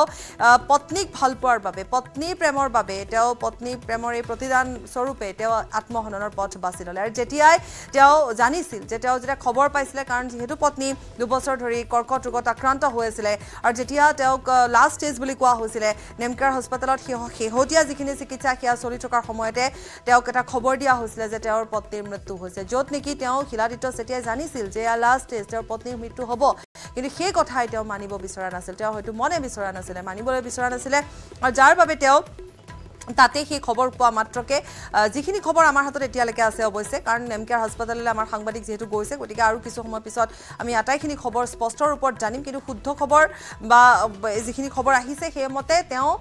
যেতিয়াই তেওঁ এই খবৰটো শুনিছিলে তেতিয়া তেওঁ নিজৰ পিষ্টলেৰে তেওঁ মূৰত গুলিয়াই আত্মহত্যাৰ দৰে পথ তেওঁ বাছি লয় অৰ্থাৎ প্ৰায় একে সময়তে যি খুব বেছি এটা তেওঁ দূৰত্বটো বা পত্নীৰ কাষ পোৱাৰ সময়খিনিয়ে মাথো তেওঁ সহ্য কৰি আছিল আৰু এটা সময়ত তেওঁ আচলতে সেই সহ্যৰ ছিঙি পৰিছিলে আৰু তেওঁ যেতিয়াই তাত গৈ উপস্থিত হৈছিলে তাৰ পিছতে তেওঁ তেওঁৰ পিষ্টলেৰে মূৰত গুলিয়াই তেওঁ চৰম পথ বাছি ল'লে তেওঁৰ মৃত্যু হৈছে পত্নীৰ মৃত্যু হৈছে দুয়োটা মৃতদেহ নেমকেয়াৰ হস্পিটেলত আছে আৰক্ষীৰ উচ্চপদস্থ বিষয়াসকল তালৈ ৰাওনা হৈছে তেওঁলোকেও হয়তো এতিয়া ভাগি পৰিব কাৰণ শোকত ভাগি পৰিব এটা শোকত ভাগি পৰাৰ ঘটনা আৰু সাধাৰণ ৰাইজেও যেতিয়া এই কথাখিনি শুনিছে বা এই বাতৰি যেতিয়া আমি কৈ আছো তেতিয়া সকলোৰে মনত এটাই প্ৰশ্ন হয়তো আহিব যে পত্নীৰ বাবে প্ৰেমৰ বাবে একমাত্ৰ ভাল পোৱাৰ বাবে এগৰাকী IPS বিষয়াই তেওঁ নিজৰ প্ৰাণ দিছে পত্নীৰ বাবে দিছে য'ত নেকি তেওঁ জানিছিল তেওঁ সাজু হৈ আছিলে তেওঁ এগৰাকী আমি কৈছোঁ যে তেওঁ কেইবা ঠাইতো কেইবাখনো জিলাত তেওঁ আৰক্ষী অধীক্ষক আছিলে কমাণ্ডেণ্ট হিচাপে দায়িত্ব নিৰ্বাহ কৰিছিল তিনিচুকীয়া বৰপেটা আৰক্ষীৰ অধীক্ষক আছিল তেতিয়া তাৰ উপৰিও তেওঁ যথেষ্টখিনি নিষ্ঠাবান এগৰাকী তেওঁ কৰ্মী আছিলে এগৰাকী আৰক্ষী বিষয়া আছিলে তেওঁ ক'তো একো সুৰুঙা ৰোৱা নাছিলে যিখিনি কাম তেওঁ কৰিছিলে অতি নিষ্ঠাৰে তেওঁ পালন কৰিছিলে নিজৰ দায়িত্ব তেওঁ নিষ্ঠাৰে পালন কৰিছিলে গতিকে তেওঁক পাহৰিব নোৱাৰে তেওঁৰ ডিপাৰ্টমেণ্টে তেওঁৰ বিভাগে তেওঁ কেতিয়াও পাহৰিব নোৱাৰে তেওঁৰ কামখিনি কেতিয়াও পাহৰিব নোৱাৰে কিন্তু সমানে সমানে তেওঁ নিজৰ পত্নীক ইমানেই ভাল পাইছিলে বা তেওঁ পৰিয়ালটোৰ কথাই গতিকে তেওঁ পত্নীক ইমানেই ভাল পাইছিলে যে তেওঁ পত্নীক হেৰুৱাৰ যি বেদনা সেই বেদনা তেওঁ সহ্য কৰিব পৰা নাছিল কোৱা হয় যে আৰক্ষী যথেষ্ট ষ্ট্ৰং হয় বা আৰক্ষীৰ লোকসকলৰ দুখ বা এনেকুৱা ধৰণৰ কাৰণ তেওঁলোকে যিকোনো ধৰণৰ ঘটনাৰ সন্মুখীন হ'বলগীয়া হয় সেয়া হত্যাকাণ্ডই হওক বা অন্য মৃত্যুৱে হওক অস্বাভাৱিক মৃত্যুৱে হওক যিবোৰ ঘটনা তেওঁলোকে দেখি থাকে গতিকে সাধাৰণ ৰাইজে হয়তো ভাবে যে আৰক্ষী ইমানখিনি ষ্ট্ৰং হয় কিন্তু ইয়াত দেখিবলৈ পোৱা গ'ল যে তেওঁ হয় তেওঁ নিজৰ কৰ্মৰ ক্ষেত্ৰত তেওঁ যথেষ্টখিনি তেওঁ ষ্ট্ৰং বা যথেষ্টখিনি তেওঁ নিষ্ঠাৰে তেওঁ কাম কৰি গৈছিলে কিন্তু ক'ৰবাত যে সেই এগৰাকী তেওঁ স্বামী য'ত তেওঁ নিজৰ পত্নীক হেৰুৱাৰ সেই দুখখিনি সেই বেদনাখিনি তেওঁ সহ্য কৰিব পৰা নাছিল তেওঁ দুৰ্বল হৈ পৰিছিল আৰু সেই সময়ছোৱাতে তেওঁ এই চৰম পথ বাছি ল'লে অতিকৈ দুখ লগা এটা ঘটনা সংঘটিত হ'ল গৃহ বিভাগৰ সচিব শিলাজিত চেতিয়া আত্মহত্যা কৰিছে তেওঁ পৰিয়ালৰ কথা আমি ইতিমধ্যে কৈছোঁৱে যে তেওঁৰ পিতৃ মাতৃ কোনো এগৰাকী নাই তেওঁলোক ঢুকাইছে আৰু তেওঁলোকৰ মৃত্যু হৈছে কেতিয়াবাই আৰু লগতে তেওঁৰ ভগ্নী এগৰাকী চিকিৎসক আৰু তেওঁ যিহেতু ইয়াত গুৱাহাটীতে থাকে আন এগৰাকী ভগ্নী আছে তেওঁ আয়াৰলেণ্ডত থাকে আৰু এইখিনি তথ্য আমাৰ হাতলৈ আহিছে আমি কৈছোঁৱে যে তেওঁৰ এগৰাকী আত্মীয় সেই বাৰ্তাযোগে এক মেছেজ কৰিছে আৰু সেই মেছেজত এইখিনি কথা আছে তেওঁ কৈছে যে শিলাদিত্যৰ খবৰটোৱে বৰ দুখ দিছে বুলি তেওঁ কৈছে পাৰিবাৰিক সম্পৰ্ক আছিলে মাক দেউতাক দুয়ো ঢুকাইছে আৰু দেউতাক প্ৰমোদ চেতিয়া অসম আৰক্ষীৰ উচ্চপদস্থ বিষয়া আছিলে গতিকে তেওঁ আমাৰ বাতৰি চাই এই মেছেজটো কৰিছে তাত এইখিনি কথা আমাৰ হাতত আহিছে যে তেওঁৰ দুয়োগৰাকী ভগ্নী আছে এগৰাকী চিকিৎসক এগৰাকী আয়াৰলেণ্ডত থাকে এগৰাকী গুৱাহাটীত থাকে গতিকে তেওঁলোকো এতিয়া ঢাপলি মেলিব বিশেষকৈ গুৱাহাটীত থকা গৰাকী আৰক্ষীৰ বিষয়াসকলো ইতিমধ্যে তেওঁৰ সতীৰ্থসকল ইতিমধ্যে নেমকেয়াৰ হাস্পাতাললৈ বুলি ৰাওনা হৈছে নেমকেয়াৰ হাস্পাতালত আমাৰ সাংবাদিক আছে আমি কিছু সময় পিছতে তেওঁলোকৰ সৈতে সংযুক্ত হ'ম আমি সেই পৰিৱেশ যি এটা শোকাকুল পৰিৱেশে তাত ইতিমধ্যে বিৰাজ কৰিছে আৰু লগতে দুটাকৈ মৃতদেহ চাওক দুটাকৈ মৃতদেহ আৰু এই মুহূৰ্তত আচলতে তেওঁ গৃহ বিভাগৰ সচিব শিলাদিত্য চেতিয়া তেওঁৰ মৃত্যু হৈছে তেওঁৰ মৃতদেহ আৰু আনহাতে আমি ক'ব পাৰোঁ যে এগৰাকী স্বামীৰ মৃতদেহ যিগৰাকী স্বামীয়ে নিজৰ পত্নীৰ মৃত্যুৰ সেই দুখ সহ্য কৰিব নোৱাৰি তেওঁ ছাৰ্ভিচ পিষ্টলেৰে মূৰত গুলিয়াই আত্মহত্যাৰ দৰে তেওঁ পথ বাছি ল'লে নেমকেয়াৰ হাস্পাতালৰে দুইটা মৃতদেহ আছে পত্নীৰ মৃতদেহৰ কাষতে তেওঁ আত্মহননৰ পথ বাছি লৈছে এফালে পত্নীৰ মৃত্যুৰ খবৰ আনফালে সেই দুখ তেওঁ সহ্য কৰিব নোৱাৰিলে পুনৰ এবাৰ আমি আকৌ এবাৰ গোটেই ঘটনাটো যদি চাওঁ যে 1 ঘণ্টা 1.5 ঘণ্টা পূৰ্বে এই ঘটনাটো সংঘটিত হৈছে যিটো ঘটনা সকলোকে হতচকিত কৰি তুলিছে এই মুহূৰ্তত আমাৰ সৈতে আমাৰ খবৰ চোৱা যিসকল লোক তেওঁলোকৰ বাবেও আমি আকৌ এবাৰ এই গোটেই ঘটনাটো কৈ দিছোঁ 1.5 ঘণ্টা পূৰ্বে ঘটা এটা ঘটনা য'ত আমি কৈছোঁৱে যে গৃহ সচিব শিলাদিত্য চেতিয়া আত্মহত্যা কৰিছে প্ৰথম অৱস্থাত প্ৰশ্ন বহুত উঠিছিলে যে এগৰাকী নিষ্ঠাবান এগৰাকী দক্ষ আৰক্ষী বিষয়া তেওঁ কিয় আত্মহত্যাৰ দৰে পথ বাছি ল'লে তেওঁৰ পৰিয়াল বা তেওঁৰ পৰিজনৰ কথা তেতিয়ালৈকে পোহৰলৈ অহা নাছিলে কথাবোৰ জানিবলৈ চেষ্টা কৰি থাকোঁতে আন এটা খবৰ আহি পৰিলে যে তেওঁৰ পত্নী 2 বছৰ ধৰি কৰ্কট ৰোগত আক্ৰান্ত হৈ আছিলে তেওঁ যিহেতু বাহিৰতো তেওঁৰ চিকিৎসা চলাই থকা হৈছিলে ৰাজ্যৰ বাহিৰত তেওঁৰ চিকিৎসা চলাই থকা হৈছিলে কিন্তু তেতিয়ালৈকে চিকিৎসকেও হাত দাঙি দিছিলে কোৱা হৈছিলে যে তেওঁৰ পত্নী লাষ্ট ষ্টেজ গতিকে এতিয়া আৰু তেওঁৰ চিকিৎসা নহ'ব গতিকে তেওঁ ঘূৰাই অনা হৈছিলে নেমকেয়াৰ হস্পিটেলত ৰখা হৈছিলে এই শেষৰ সময়খিনি দুয়োগৰাকীয়ে পাৰ কৰিছিলে আৰু তেওঁ মানসিকভাৱে সাজু হৈ আছিলে যে তেওঁৰ পত্নীৰ মৃত্যু হ'ব কিন্তু হ'লেও এই সময়ছোৱাত তেওঁ আচলতে সেই কথাখিনি সহ্য কৰিব নোৱাৰিলে তেওঁ মানিব নোৱাৰিলে এটা অতিকৈ দুখজনক এতিয়ালৈকে অহা এইখিনিয়ে খবৰ যে এইটোৱে কাৰণ যিটো কাৰণৰ বাবে তেওঁ মৃত্যু সাৱটি ল'লে তেওঁ আত্মহত্যাৰ দৰে পথ বাছি ল'লে অৱশ্যে ইয়াৰ পিছত যদিহে আৰক্ষী ঘটনাৰ তদন্ত কৰে সেয়া পাছৰ কথা কিন্তু এতিয়ালৈকে জনা খবৰ অনুসৰি ইয়াৰ পিছত যেহেতু এই খবৰবিলাক আপডেট হৈ থাকে গতিকে হয়তো আৰু বহুজনে বহু কথাই ক'ব সেই কথাবোৰ বা আৰক্ষীয়ে কি ক'ব এই গোটেই কথাবোৰ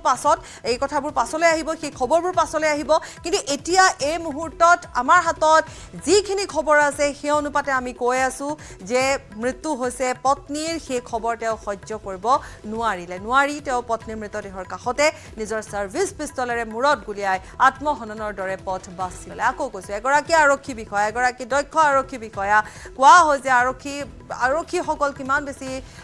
তেওঁলোকে সাহসী হয় তেওঁলোকে সকলো ধৰণৰ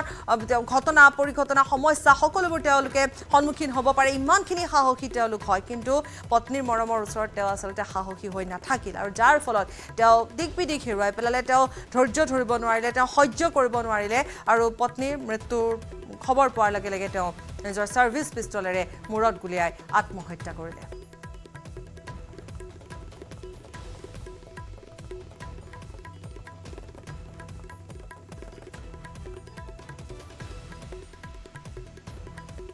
নেমকেয়াৰ হাস্পাতালতে আছে দুটাকৈ মৃতদেহ আছে পত্নী মৃতদেহ নেমকেয়াৰ হাস্পাতালতে যেহেতু আছে তাতে তেওঁ যেহেতু চিকিৎসাধীন অৱস্থাত আছিল আৰু এতিয়া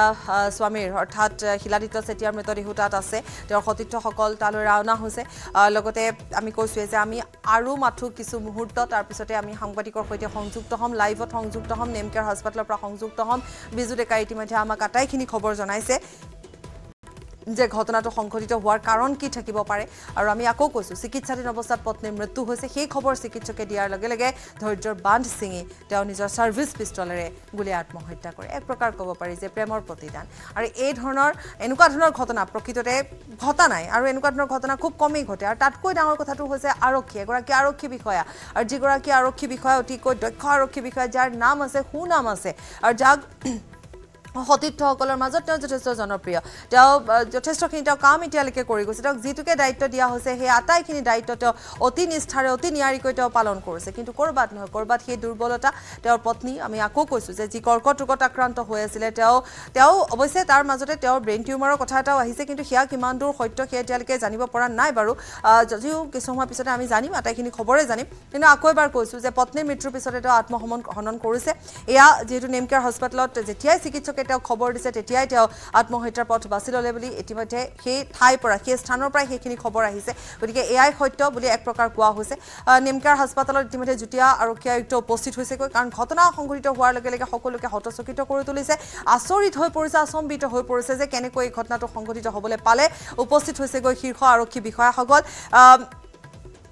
ইতিমধ্যে তাত উপস্থিত হৈছে আৰক্ষী আয়ুক্ত উপস্থিত হৈছে তেওঁৰ সতীৰ্থসকল উপস্থিত হৈছে যুটীয়া আৰক্ষী আয়ুক্ত উপস্থিত হৈছে আৰু সকলোৱে এই মুহূৰ্তত ক'ব পৰা এটা অৱস্থাত এইভাৱে নাই যে ঘটনাটো কিয় ঘটিলে হয়তো কোনেও কেতিয়াও ভবাই নাছিলে যে এনেকুৱা ধৰণৰ এটা ঘটনা ঘটিব পাৰে কাৰণ সকলোৱে জানিছিল তেওঁৰ পত্নী 2 বছৰ ধৰি কেঞ্চাৰ ৰোগত আক্ৰান্ত হৈছিল তেওঁ কিছু হতাশাত আছিল সেই কথা জানিছিল ঘৰত ৰোগীয়া পত্নী আছিলে তেওঁ বাহিৰলৈ চিকিৎসা কৰিবলৈ লৈ গৈছিলে বা এতিয়া লাষ্ট ষ্টেজত আছিলে এই গোটেইখিনি কথা তেওঁৰ সতীৰ্থসকলে হয়তো জানিছিলে কিন্তু এনেকুৱা ধৰণৰ এটা চৰম পথ তেওঁ বাছি ল'ব হিয়া হয়তো কোনেও কেতিয়াও ভবাও নাছিলে বা মানি ল'বলৈও যেন অতিকৈ টান হৈ পৰিছে গোটেই কথাখিনি যদি আমি চাওঁ সঁচাকৈ অতিকৈ দুখ লগা এটা ঘটনা অতিকৈ দুৰ্ভাগ্যজনক এটা ঘটনা সংঘটিত হৈছে আজিয়ে যিহেতু চেতিয়াৰ পত্নীৰ মৃত্যু হৈছে পত্নীৰ মৃত্যুৰ মাথো কেই মুহূৰ্তৰ পিছত অৰ্থাৎ তেওঁ এই খবৰ পোৱা মাত্ৰকে তেওঁ আত্মহনন কৰিছে তেওঁ আত্মহননৰ পথ বাছি লৈছে আৰু সেয়াই তেওঁ আচলতে চৰম পথ বুলি ভাবি ল'লে যে পত্নীৰ যিহেতু মৃত্যু হৈছে গতিকে তেওঁ আৰু জীয়াই থাকি একো লাভ নাই গতিকে সেই ভাবিয়ে তেওঁ হয়তো তেনেধৰণে পথ বাছি লৈছে আচলতে তেওঁ সতীৰ্থসকলকো এই গোটেই ঘটনাটোৱে শোকস্তব্ধ কৰি পেলাব সেয়া এটা স্বাভাৱিক কথা আৰু তেওঁৰ পৰিয়ালবৰ্গ আমি কৈছোঁৱেই যে তেওঁৰ এগৰাকী ভগ্নী যিহেতু গুৱাহাটীতে থাকে গতিকে তেওঁ নিশ্চয় ৰাওনা হৈছে এগৰাকী আয়াৰলেণ্ডত থাকে আৰু কিছুদিন পূৰ্বে তেওঁ পত্নীক ঘূৰাই আনিছিলে ইয়ালৈ গুৱাহাটীলৈ লৈ আহিছিলে বলেনো আছে ফোনযোগে সংযুক্ত হয়তো বলেনৰ হাতত কিছু আপডেট আহিব পাৰে বলেন আকৌ সংযুক্ত হৈছোঁ আপোনাৰ সৈতে নিশ্চয়কৈ বাপৰি সেই খবৰটো দুখবৰ কেইটামান মুহূৰ্ত পূৰ্বে আহিছিলে আৰু যি আত্মহননৰ ঘটনা সংঘটিত কৰিছে আৰু তাৰ পিছতে এই মুহূৰ্তত চেতিয়া যিগৰাকী গৃহৰ ৰাজনৈতিক বিভাগৰ সচিব তেখেতক এই মুহূৰ্তত মৰণোত্তৰ পৰীক্ষাৰ কাৰণে তেখেতক লৈ যোৱা হ'ব আৰু এই মুহূৰ্তত নেমকেয়াৰ হাস্পাতালতে আছে গতিকে মৰণোত্তৰ পৰীক্ষা হয়তো আজি সেয়া সম্ভৱ হয় নে নহয় সেই বিষয়ে হয়তো চাব কিন্তু দেখিব পোৱা গৈছে যে ইতিমধ্যে পৰিয়াল তথা আত্মীয় বহু সংখ্যক লোক তেখেতসকল আহি উপস্থিত হৈছেহি অৰ্থাৎ নেমকেয়াৰ হাস্পাতালত আহি উপস্থিত হৈছে খবৰ পোৱা মাত্ৰকে আচলতে এই খবৰটো কোনেও বিচৰা নাছিলে বা ভবা নাছিলে গতিকে যদিওবা তেখেতৰ পত্নীক আজি 2 বছৰ ধৰি অসুস্থ আছিলে যদিওবা তেখেতৰ পত্নীক লৈ তেখেতে যথেষ্টখিনি সতৰ্ক এই ধৰণে আচলতে যিখিনি তেখেতৰ মনেৰে কাম কৰিব পাৰে বা তেখেতৰ সাধ্য অনুসৰি সেই ধৰণে আচলতে তেখেতে ছাপোৰ্ট কৰিছিলে কিন্তু অৱশেষত নিয়তিৰ ওচৰত হাত মাৰিছিলে আৰু যাৰ পিছত এই খবৰ কোনো কাৰণত সহজভাৱে তেখেতে লোৱা নাছিলে আৰু যাৰ কাৰণে আচলতে আপুনি কোৱাৰ ধৰণে পূৰ্বে উল্লেখ কৰিছিলে যে আচলতে এক স্নেহৰ প্ৰতীক ৰূপে সেই ধৰণে আচলতে কথাষাৰ যদি আমি চাওঁ তেতিয়াহ'লে দেখিবলৈ পোৱা গৈছে যে তেতিয়াহ'লে এয়া আচলতে প্ৰেমৰে প্ৰতিদান কাৰণ তেওঁ পত্নীক ইমানেই ভাল পাইছিলে যে তেওঁ মৃত্যু সহ্য কৰিব পৰা নাছিলে কিন্তু বলেন আপুনি যদি চাই আমি সদায় আৰক্ষীসকলক অতি সাহসী বুলি কওঁ তেওঁলোকে যিকোনো ঘটনাৰ সন্মুখীন হ'ব লাগে কিমান ডাঙৰ ডাঙৰ হত্যাকাণ্ড তেওঁলোকে নিজৰ চকুৰে দেখে বা যিবোৰ তেওঁলোকে অনুসন্ধান কৰে কিন্তু তাৰ মাজত যে কৰবাত এটা দুৰ্বলতা আছে চাওক আপুনি যে তেওঁৰ পত্নীক কিমান বেছি ভাল পাইছিলে আৰু সেই দুৰ্বলতাৰ বাবে তেওঁ পত্নীৰ মৃত্যুৰ খবৰ পোৱা মাত্ৰকে তেওঁ আত্মহননৰ পথ বাছি লৈছে আচলতে সেয়াই আচলতে বাপৰি যে কৰ্মক্ষেত্ৰ আৰু নিজৰ পৰিয়াল এয়া আচলতে সম্পূৰ্ণ প্ৰভেদ বা সম্পূৰ্ণ আচলতে পৃথক ৰূপে আচলতে যে সেয়া হয় সেই কথা কিন্তু এক প্ৰকাৰ স্পষ্ট আৰু যাৰ কাৰণে আচলতে যিমানে কৰ্মদক্ষ সহকাৰে তেখেতে বাহিৰৰ পৃথিৱীখনত যি ধৰণে আচলতে কাম নকৰিলো যে আচলতে তেখেতৰ পৰিয়ালৰ ক্ষেত্ৰত বা এই ধৰণৰ ঘটনাসমূহ যে কোনো কাৰণত সহজে আচলতে ল'ব পৰা নাছিলে সেই কথা কিন্তু এক প্ৰকাৰ স্পষ্ট হৈ আছিলে আৰু যাৰ কাৰণে আচলতে বহু বা অশেষ চেষ্টা চলাইও আচলতে আচলতে যি ধৰণে আহুষ্ট আৰোগ্য কৰি তেখেতৰ পত্নীক লৈ যোৱাৰ ক্ষেত্ৰত তেখেতে চেষ্টা চলাইছিলে গতিকে সেয়া আচলতে সম্ভৱ নহল আৰু যাৰ কাৰণে যদি চাওঁ যে তেতিয়া আচলতে প্ৰেমৰ প্ৰতীক ৰূপে তেখেতে আচলতে অৱশেষত নিয়তিৰ ওচৰত নিজে হাৰ মানিলে কিছু আপডেট হয়তো বিৰিঞ্চি হাতত থাকিব বলেন বিৰিঞ্চি আপোনাৰ ওচৰলৈ আহিছো নিশ্চয় পাপৰি যে এই মুহূৰ্তত আচলতে সেইটো এটা দুৰ্ভাগ্যজনক ঘটনা যে কেনেধৰণে এগৰাকী IPS বিষয়া এই মুহূৰ্তত নেম কেয়াৰ হস্পিটেলৰ পৰা দেখাই আছো যে ইয়াত আৰু অসম আৰক্ষী সকলো শীৰ্ষস্থানীয় বিষয়া এই মুহূৰ্তত আহি ইয়াত উপস্থিত হৈছেহি আৰু সকলোৱে আচলতে ঘটনাৰ বুজ লৈছে ইয়াত ফৰেঞ্চিকৰ এটা দলো আহিছে আচলতে সেই সমগ্ৰ যিহেতু তেখেতৰ নিজৰ ছাৰ্ভিচ ৰাইফলেৰে আচলতে তেওঁ যিহেতু আত্মহত্যা কৰিছে আৰু 2009 বেটছৰ এগৰাকী IPS বিষয়া কেনেধৰণে আচলতে তেওঁৰ পত্নী যিহেতু ঢুকাইছিল প্ৰায় 10 মিনিট 15 মিনিট মানৰ পূৰ্বে আৰু তাৰ পাছতে তেওঁ এনেধৰণৰ এটা চৰম সিদ্ধান্ত যে গ্ৰহণ কৰিলে তাক লৈ যথেষ্ট সকলোৱে আচলতে হতচকিত হৈ পৰিছে যে কেনেধৰণে এগৰাকী বিষয়া তেওঁৰ পত্নীৰ শোকত আচলতে মিয়মান হৈ এনেধৰণৰ এটা সিদ্ধান্ত দিব পৰা অৱস্থাত নাই আপোনালোকে পোনপটীয়াভাৱে দেখি আছে নিশ্চয়কৈ বাপুৰ এই মুহূৰ্তত আৰক্ষী সকলো ইয়াত আহি আপুনি লাইনতে থাকিব আমি আপোনাৰ সৈতে সংযুক্ত হৈ আছো আপুনি লাইনতে থাকিব আপুনি লাইনত থাকক বিৰিঞ্চি আমি আপোনাৰ সৈতে পুনৰ সংযুক্ত হ'ম